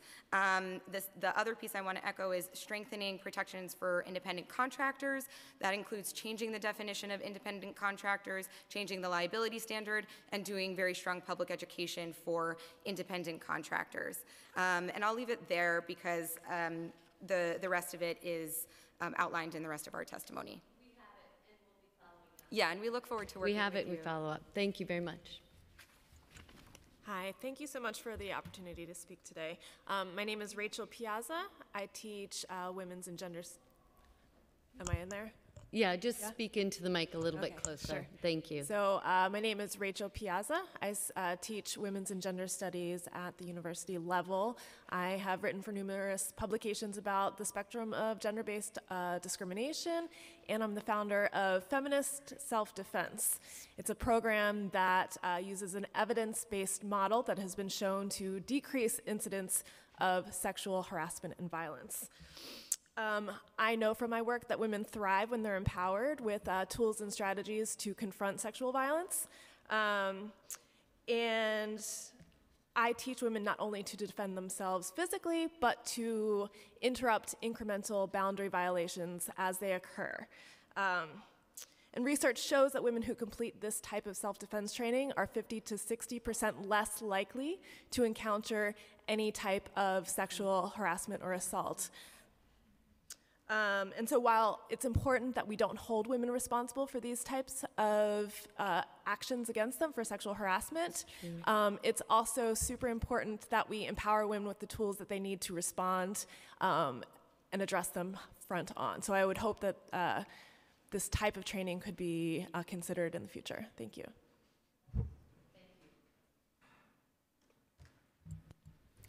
Councilmember Rosenthal, thank you so much for your leadership on this topic, for holding this hearing and allowing me to submit testimony. My name is Jarin Arifa. I spearheaded the sexual harassment policy for all of CUNY while undocumented. Before our work, there was no uniform policy for all of CUNY for the 500,000 students and staff. When we worked on the CUNY policy, we looked at the spectrum of violence and discrimination that incorporated sexual harassment, assault, domestic violence, and stalking. Because as many of the speakers said, sexual harassment is the most, and violence are the most extreme forms of sex discrimination. Now, as a proud American citizen, I've continued my work in ending discrimination. I've designed, led, and evaluated trainings for hundreds on ending sexual harassment. A recent New York Times article confirmed what I know from my own experience in both the nonprofit and corporate sector. Most sexual harassment trainings are not effective. They can actually make things worse because they're most often led by HR staff who don't understand the nuanced dynamics of this form of sex discrimination. The Times article explained what does work, which is bystander intervention trainings in person. Online training is not effective in this context. In closing, I hope you'll create a citywide policy that looks at the spectrum of gender-based discrimination that goes beyond sexual harassment. And I hope you'll spell out mandatory in-person training led by experts and not necessarily HR advocates that all city agencies must provide. Thank you. Hi, good afternoon. I'd like to thank you for this groundbreaking and essential hearing and for your proposed legislation regarding sexual harassment. My name is Paige Sanborn. I'm a daughter, a sister, a mother of two, and a child psychologist. I'm grateful to be here today in all of my roles as we are living in a daunting era of escalating violence, from bullying to assault. Last year, I identified and joined a New York-based technology organization, or data and technology organization called Bridget. Bridget has created an extraordinary digital platform that allows for easy reporting, icon-based in 60 seconds only, that maps behavioral data in real time. The secure and confidential platform was created for K-12 schools, but they have worked for 2 summers with students from Steps to End Family Violence and Relationship Abuse Program, RAP. The Brooklyn Middle School that we've piloted in over the past 4 years has seen 50% decrease in bullying incidences and an increase in positive school culture and climate. Bridget's platform technology can now be used in settings like college campuses, private organizations, government agencies. We've developed apps and websites and changed up the platform to be able to accommodate other needs. The platform is web-enabled from any device, and it is an app, both for an Android and an Apple.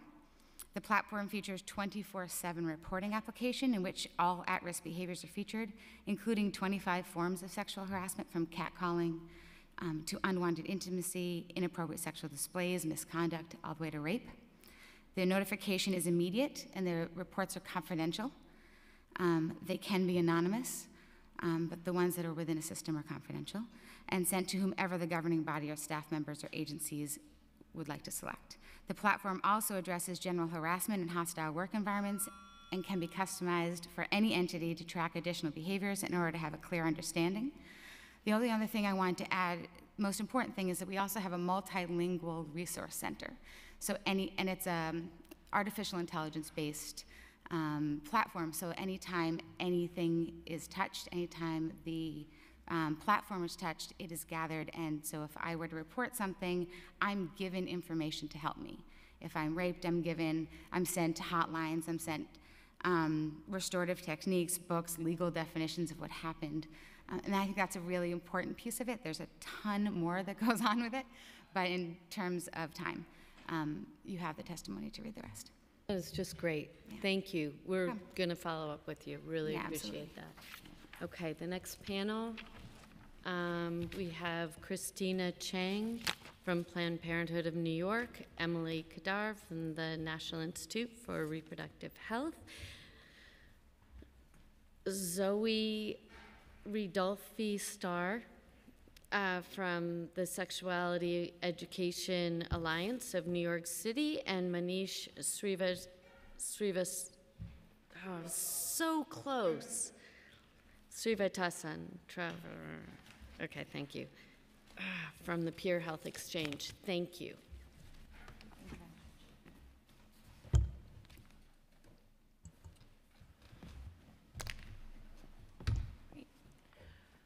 Good afternoon. My name is Christina Chang, and I'm Vice President of Planned Parenthood of New York City. And thank you to the committee chairs, Rosenthal and Eugene, and the speaker for convening today's hearing. PPNYC has been a leading health and education provider in New York City for more than 100 years and reaches more than 25,000 New Yorkers annually, both youth and adult, through our youth and adult education programs. All of our health curricula include a healthy relationship and consent component and seeks to create an affirming space for all members of our community to thrive. In this political moment, public conversations on sexual harassment are more important than ever. The #MeToo movement has brought to light the extent to which sexual harassment, assault, and the devaluing of women pervades our society. No workplace or institution is free from these realities, and we're just beginning to take a hard look at the societal systems in place that enable such continued abuse. We applaud the Council for taking an important step in convening this hearing to examine the gaps that persist in workplaces across New York City and to begin to act on opportunities for change. In order for employees to be able to do their jobs effectively, they need to feel safe, and they need to feel their employer stands with them and values their well-being. As a leading health educator, PPNYC knows firsthand how important education and prevention is to addressing sexual harassment. Our staff provides workshops and training to adults, caregivers, parents, and professionals because people of all ages require learning around healthy relationships, consent, and respectful communication. PPNYC supports a call to require anti-sexual harassment training in our workplaces so employees know their rights when it comes to sexual harassment and assault and are equipped with the tools and knowledge to identify and report harassment. Conversely, managers and employers need training to understand their responsibilities in preventing sexual harassment and the measures they can take to respond to and address complaints. As we see more individuals come forward, we need to ensure employers have the support and resources to be able to report without being subjected to undue retaliation or retribution. However, these resources should not be limited to places of employment. New Yorkers, particularly women and transgender and gender nonconforming individuals, experience sexual harassment, I'll be quick, long before they enter the workforce. We need to address the extent of sexual harassment we experience in our daily lives and take steps to create environments to help prevent harassment from occurring in the first place. And the way to do this, a core component of prevention, requires an increased commitment to comprehensive sexuality education. Research has consistently shown that comprehensive sex ed works. Positive youth development education that focuses on the physical, mental, emotional, and social dimensions of sexuality is critical in helping young people make health-promoting decisions and can help shift broader cultural ideas about gender, power, and sexuality, challenging the deeply embedded culture of sexual harassment unearthed by the Me Too movement. Reports of harassment and assault are not new, but this renewed awareness and call for action, we have an unprecedented opportunity to move forward large-scale changes. These efforts must include workplace education resources and support services, but they need to start well before individuals enter the workforce. We applaud the Council's commitment to addressing sexual harassment in the workplace and urge the city to advance comprehensive sexuality education citywide as a powerful tool to shift the prevailing culture that enables sexual harassment and abuse to one that builds caring communities and institutions that respects the identities and rights of all of us.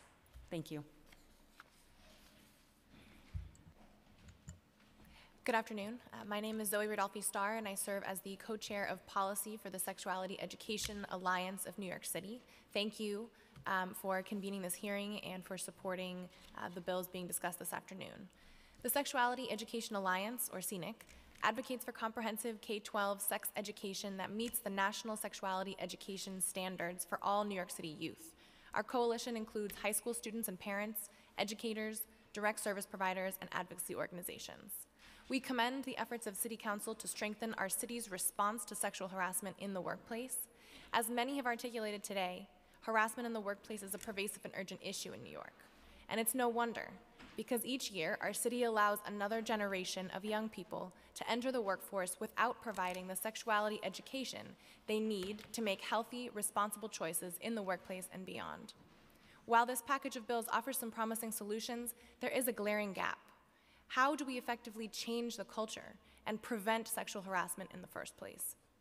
Children begin to learn about bodies, consent, and boundaries at a very young age. With early and ongoing educational interventions, young people can learn how to responsibly navigate their own sexuality and to respect that of others. They can learn skills like how to responsibly navigate their own sexuality and respect others. When these students leave school, they are better equipped to navigate the workplace, more likely to identify and feel comfortable reporting unacceptable behavior, and less likely to engage in harmful behaviors themselves. Without comprehensive sexuality education, young people are often left to absorb their information from damaging representations in the media, ill-informed peers, or teachers who are inadequately prepared. These young people will eventually enter the workforce too, and a one-hour training video will not be sufficient to help them unlearn discriminatory or inappropriate attitudes. In order to truly eradicate sexual harassment, New York City must begin to prioritize comprehensive K-12 sexuality education. Currently, the Department of Education requires only one semester of health education in middle school and another in high school, and the Office of School Wellness Program calls for a portion of each of these semesters to cover sexuality education. This is the extent of our city's sexuality education requirement, and it is wholly insufficient. Research demonstrates that early and ongoing education is far more effective in changing norms, attitudes, and behaviors than one-off lessons. Additionally, the dearth of qualified health teachers and the DOE's utter failure to effectively enforce even the existing mandate means that many schools are not complying with the minimal requirement.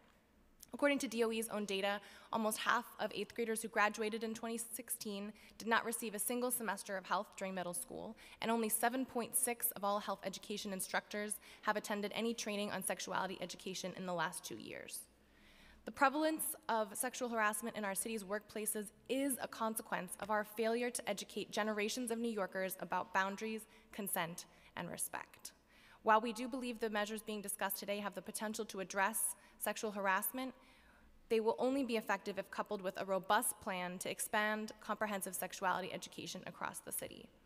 In order to effectively prevent sexual harassment, New York City must achieve compliance with and strengthen our sexuality education policy. In pursuit of this goal, CNIC has developed a set of recommendations in collaboration with teachers, students, school principals, and other stakeholders. If I could just ask, all of that is in here, right? If you could just wrap up. Yes. Thank you. Once again, we appreciate your leadership and look forward to the opportunity to work with you in the future.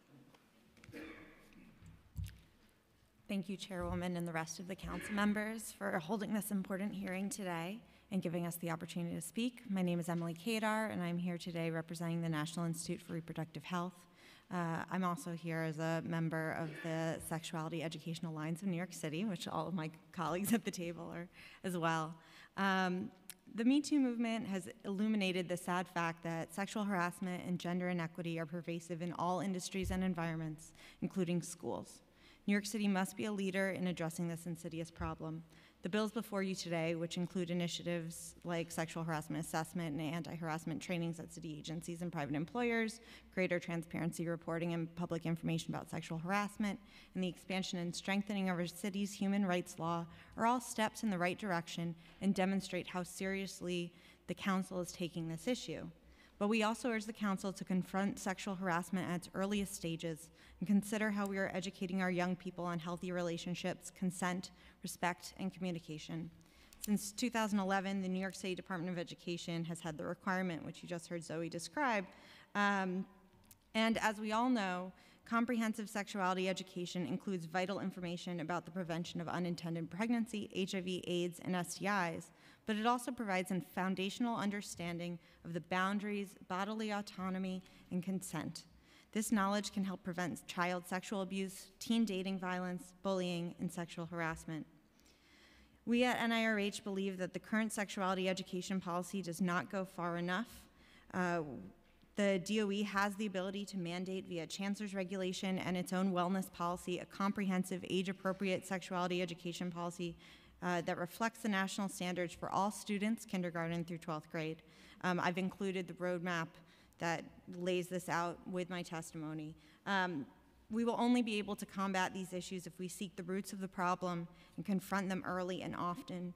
NIRH looks forward to continuing to work with the council to ensure that all New Yorkers, including women, LGBTQ individuals, and young people, are safe, healthy, and protected from sexual harassment and violence. Thank you for the opportunity to testify today. Thank you, Councilwoman Rosenthal, for the opportunity to speak and for your leadership on this really important issue. My name is Manish Srivatsava. I'm a program manager with Peer Health Exchange, a nonprofit that trains college students to deliver a skills-based and culturally responsive health curriculum to underserved and under-resourced high schools. So we really applaud the package of bills that have been discussed here today to combat sexual harassment and sexual assault.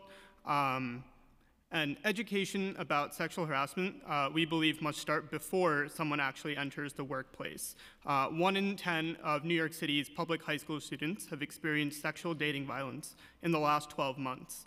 PHE believes the ideal and best place to begin conversations about respect, communication, and consent is in our K through 12 schools.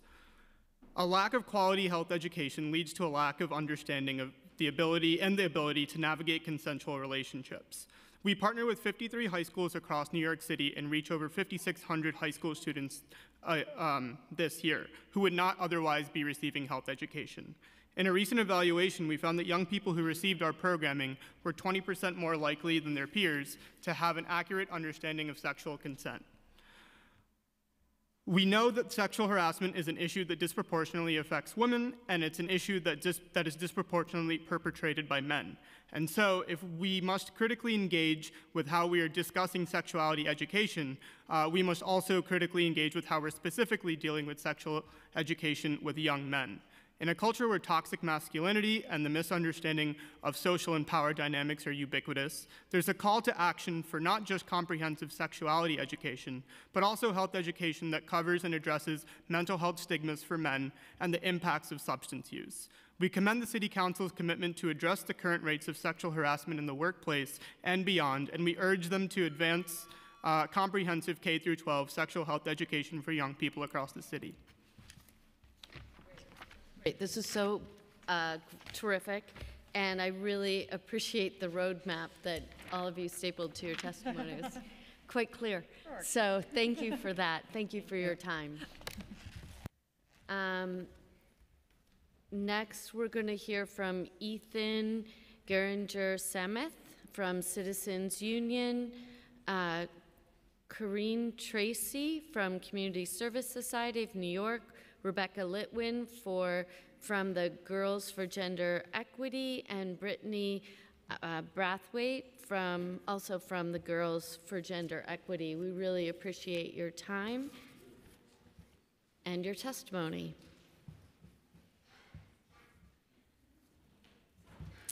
Can I ask you to start? Make sure the red button is on. Good morning, Chair Rosenthal. My name is Ethan Geringer-Sameth, and I'm the Public Policy and Program Manager at Citizens Union, and I thank you for the opportunity to testify today.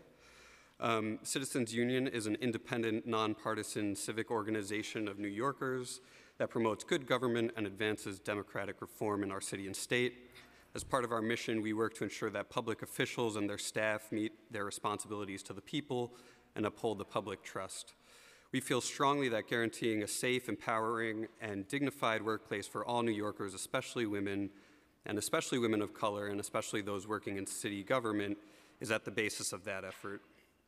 The reason that we're testifying today is because this is not only a labor rights issue, it's not only a public safety issue, it's also a good government issue when sexual harassment goes unaddressed in city government. It's a matter of democratic representation, broadly speaking. How many voices have been silenced due to sexual harassment over the many years that it's gone relatively, and I say relatively, not lightly, unaddressed. So at this early stage in the review of the city's sexual harassment policy, we offer just 3 recommendations. One, that the review is conducted with transparency, that it takes the detailed public reporting of sexual harassment metrics seriously, and finally, to that end, that reporting should include other information on other factors like race and age and level of employment, so that we can take into account that the experiences of women are not always the same, and that women who are at the intersections of other axes of advantage and disadvantage are taken into account. Thank you. Good afternoon, Chair Rosenthal. My name is Becca Litwin. I'm currently pursuing my master's in social work and working at Girls for Gender Equity, an organization challenging structural forces that work to obstruct the freedom, full expression, and rights of girls, transgender, and gender nonconforming youth of color. We are also proud members of the Dignity in Schools campaign and Scenic, who just shared. Thank you for the opportunity to speak today. Sexual harassment in the workplace has long been an oppressive truth, as has the reality of sexual violence in the workplace of our young people, school. Through a participatory action research project, we worked with over 100 girls and TGNC youth of color throughout New York City to identify barriers to their education and envision the schools they want, need, and deserve. Through this process, we learned that 1 in 3 of the participants reported experiencing some form of sexual harassment in school. One young person described their experience sharing, quote, "In elementary school, people would catcall me in halls, make sexual comments, and I didn't report it because I didn't want to make a fuss over it." This quote highlights the ways that some of our PAR participants not only experience sexual harassment, but are also not reporting it or are afraid to report it. Our schools recreate American societal culture in which sexual harassment is a normalized and underreported part of the school experience. As a city, we have a duty and opportunity to change this story. To this end, we're calling on City Council to enforce a stronger implementation of Title IX, the Dignity Act, the Respect for All, to support the mental, emotional, and physical health of all young people. There are existing local, state, and federal laws that are intersectional in nature. However, they're not given the adequate fiscal and implementation resources they require in order to be fully and successfully implemented. While the DOE has hired a gender equity coordinator who has gotten nearly 1,000 people trained on topics related to sexual harassment, it's not enough. Currently, New York City has 1.1 million students, only 1 Title IX coordinator. We urgently need a Title IX coordinator at every field support office who can both address sexual harassment and also work with schools on creating cultures of consent. Additionally, we need to divest from NYPD in our schools and invest in increasing the number of trained and supervised guidance counselors and social workers who are equipped to connect students with community-based, culturally responsive, survivor-led, trauma-informed support. We need to make sure there's comprehensive in-school support for students who are survivors of sexual violence. Finally, we must recognize that gender-based violence is a spectrum, and sexual harassment is only one piece of that. Me Too is a movement to end all forms of gender-based violence, and this is a movement of which GG has been a part for over 15 years. We can't afford to have this conversation end at sexual harassment and workplace policies alone. Thank you for your continued support and the opportunity to testify today.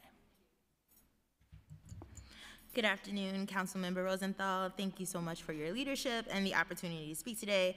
My name is Brittany Brathwaite. I am the Organizing and Innovation Manager at Girls for Gender Equity. Becca already said what that was.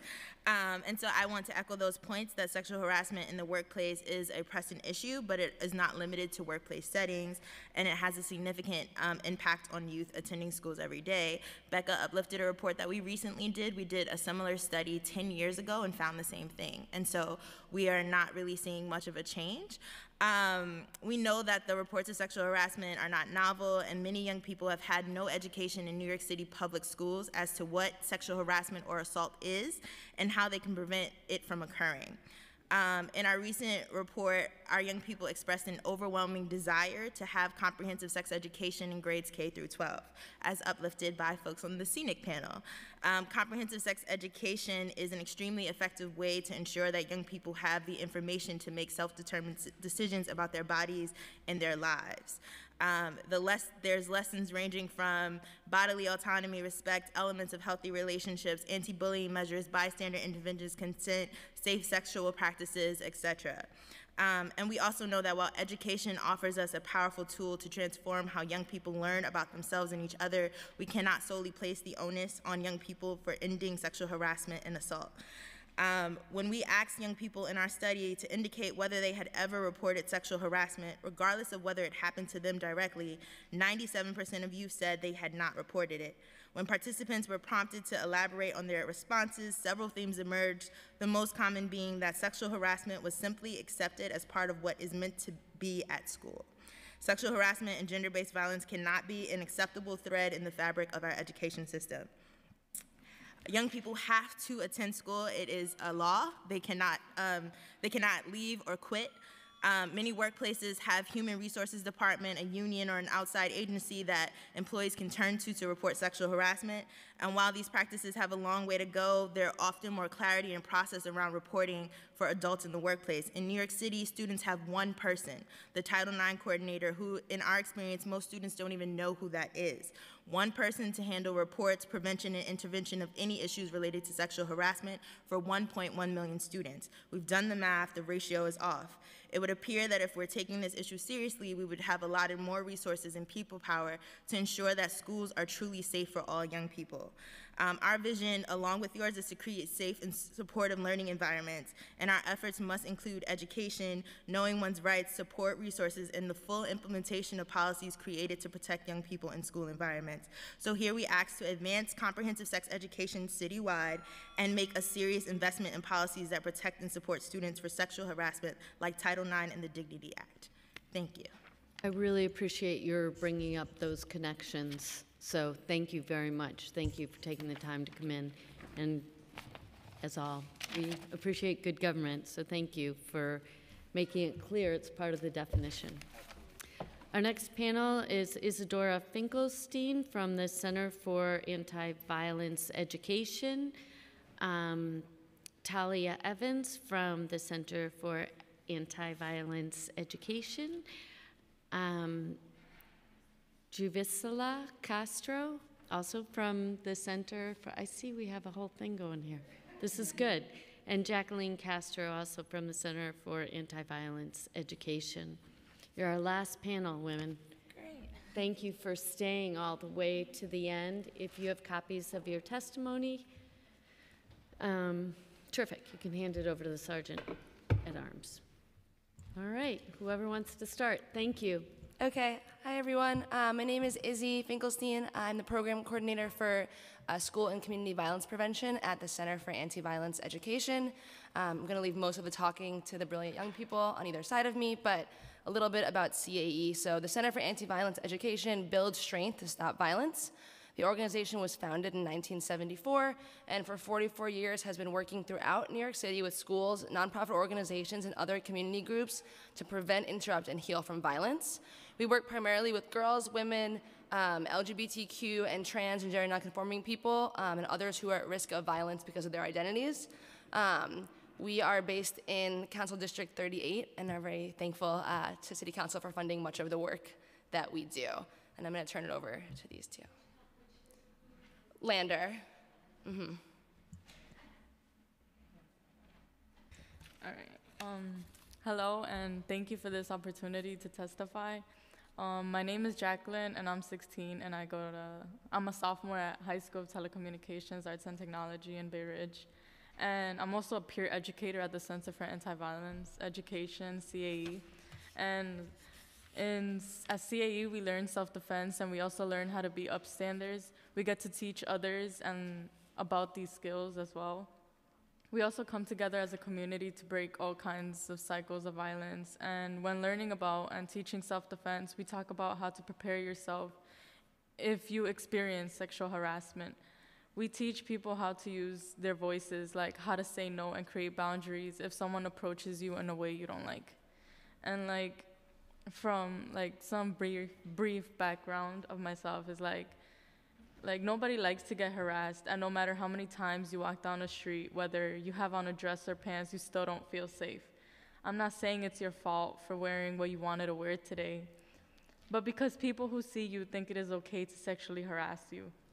Even if it's not physical harassment, verbal harassment plays an even bigger role, and not much is being done. We learn a lot how to defend ourselves, but what about people who harass? I want to walk outside and not change blocks because one block isn't safe enough. I feel like schools should teach and have more awareness about sexual harassment. I know that people at my high school or any high school or even middle school are aware of what sexual harassment is and that it is wrong, but they aren't aware of how badly sexual harassment could trigger someone because either they're experiencing it at home with friends or every day. I know if schools like mine had more policies about sexual harassment or posters like a day with no sexual harassment, it would change the point of view of a lot of people. Thank you. Okay, it's on. Good afternoon, everyone. Thank you for this opportunity to testify. My name is Juby Sella. I am 14 years old, and I am a freshman at Fort Hamilton High School. I'm also a peer educator at the Center for Anti-Violence Education, and part of my job as a peer educator is to teach girls in the Rising Strong program at MS88. We teach girls some physical self-defense moves in case they were in a situation in which they needed to defend themselves, but we also mention things like sex trafficking and sexual harassment for them to be aware that stuff like this goes on. I feel this is important because when I was in middle school, I didn't know much about sexual harassment and how to defend myself or try to prevent it. From experience, I know that sexual harassment is a problem at schools. For example, at my old middle school, there was a boy who touched a girl inappropriately, and he just got suspended. But do they really learn anything when they're suspended? He should have to learn how something like that affects the person who was harassed. I feel like schools should have programs like CAE to teach others about what sexual harassment is, how to use your voice and defend yourself, and how to care for themselves. After experiencing sexual harassment, knowing that girls like me are being informed about how to fight back against sexual harassment makes me feel good, like we're doing something about it and we won't stay and do nothing. Thank you. Wow. Thank you both so much for coming here to testify. You know, today has been a little bit of a eye-opening experience for everyone who is here today to learn about what the city does and doesn't do. And the last three panels really have been talking about what we need to do in our schools. And after hearing you, I have to say I feel there's hope. So this was just the perfect way to end today's hearing. I really want to thank you for coming and thank everyone and folks who stuck around. Thank you very much, and especially to the committee councils, Minta, and help me. Baltis Meherik. Baltis. Balquis. Okay, so I'll get there. And of course, Sean Fitzpatrick, thank you so much. Are you humiliated that I couldn't pronounce her name? Okay, I'll work on it. Okay, thank you all very much. Thank you for the preparation for this hearing. You guys did a great job. I really appreciate everyone's effort. Today was a long day. Thank you. This hearing is closed. At least we survived everything. Let's go eat some.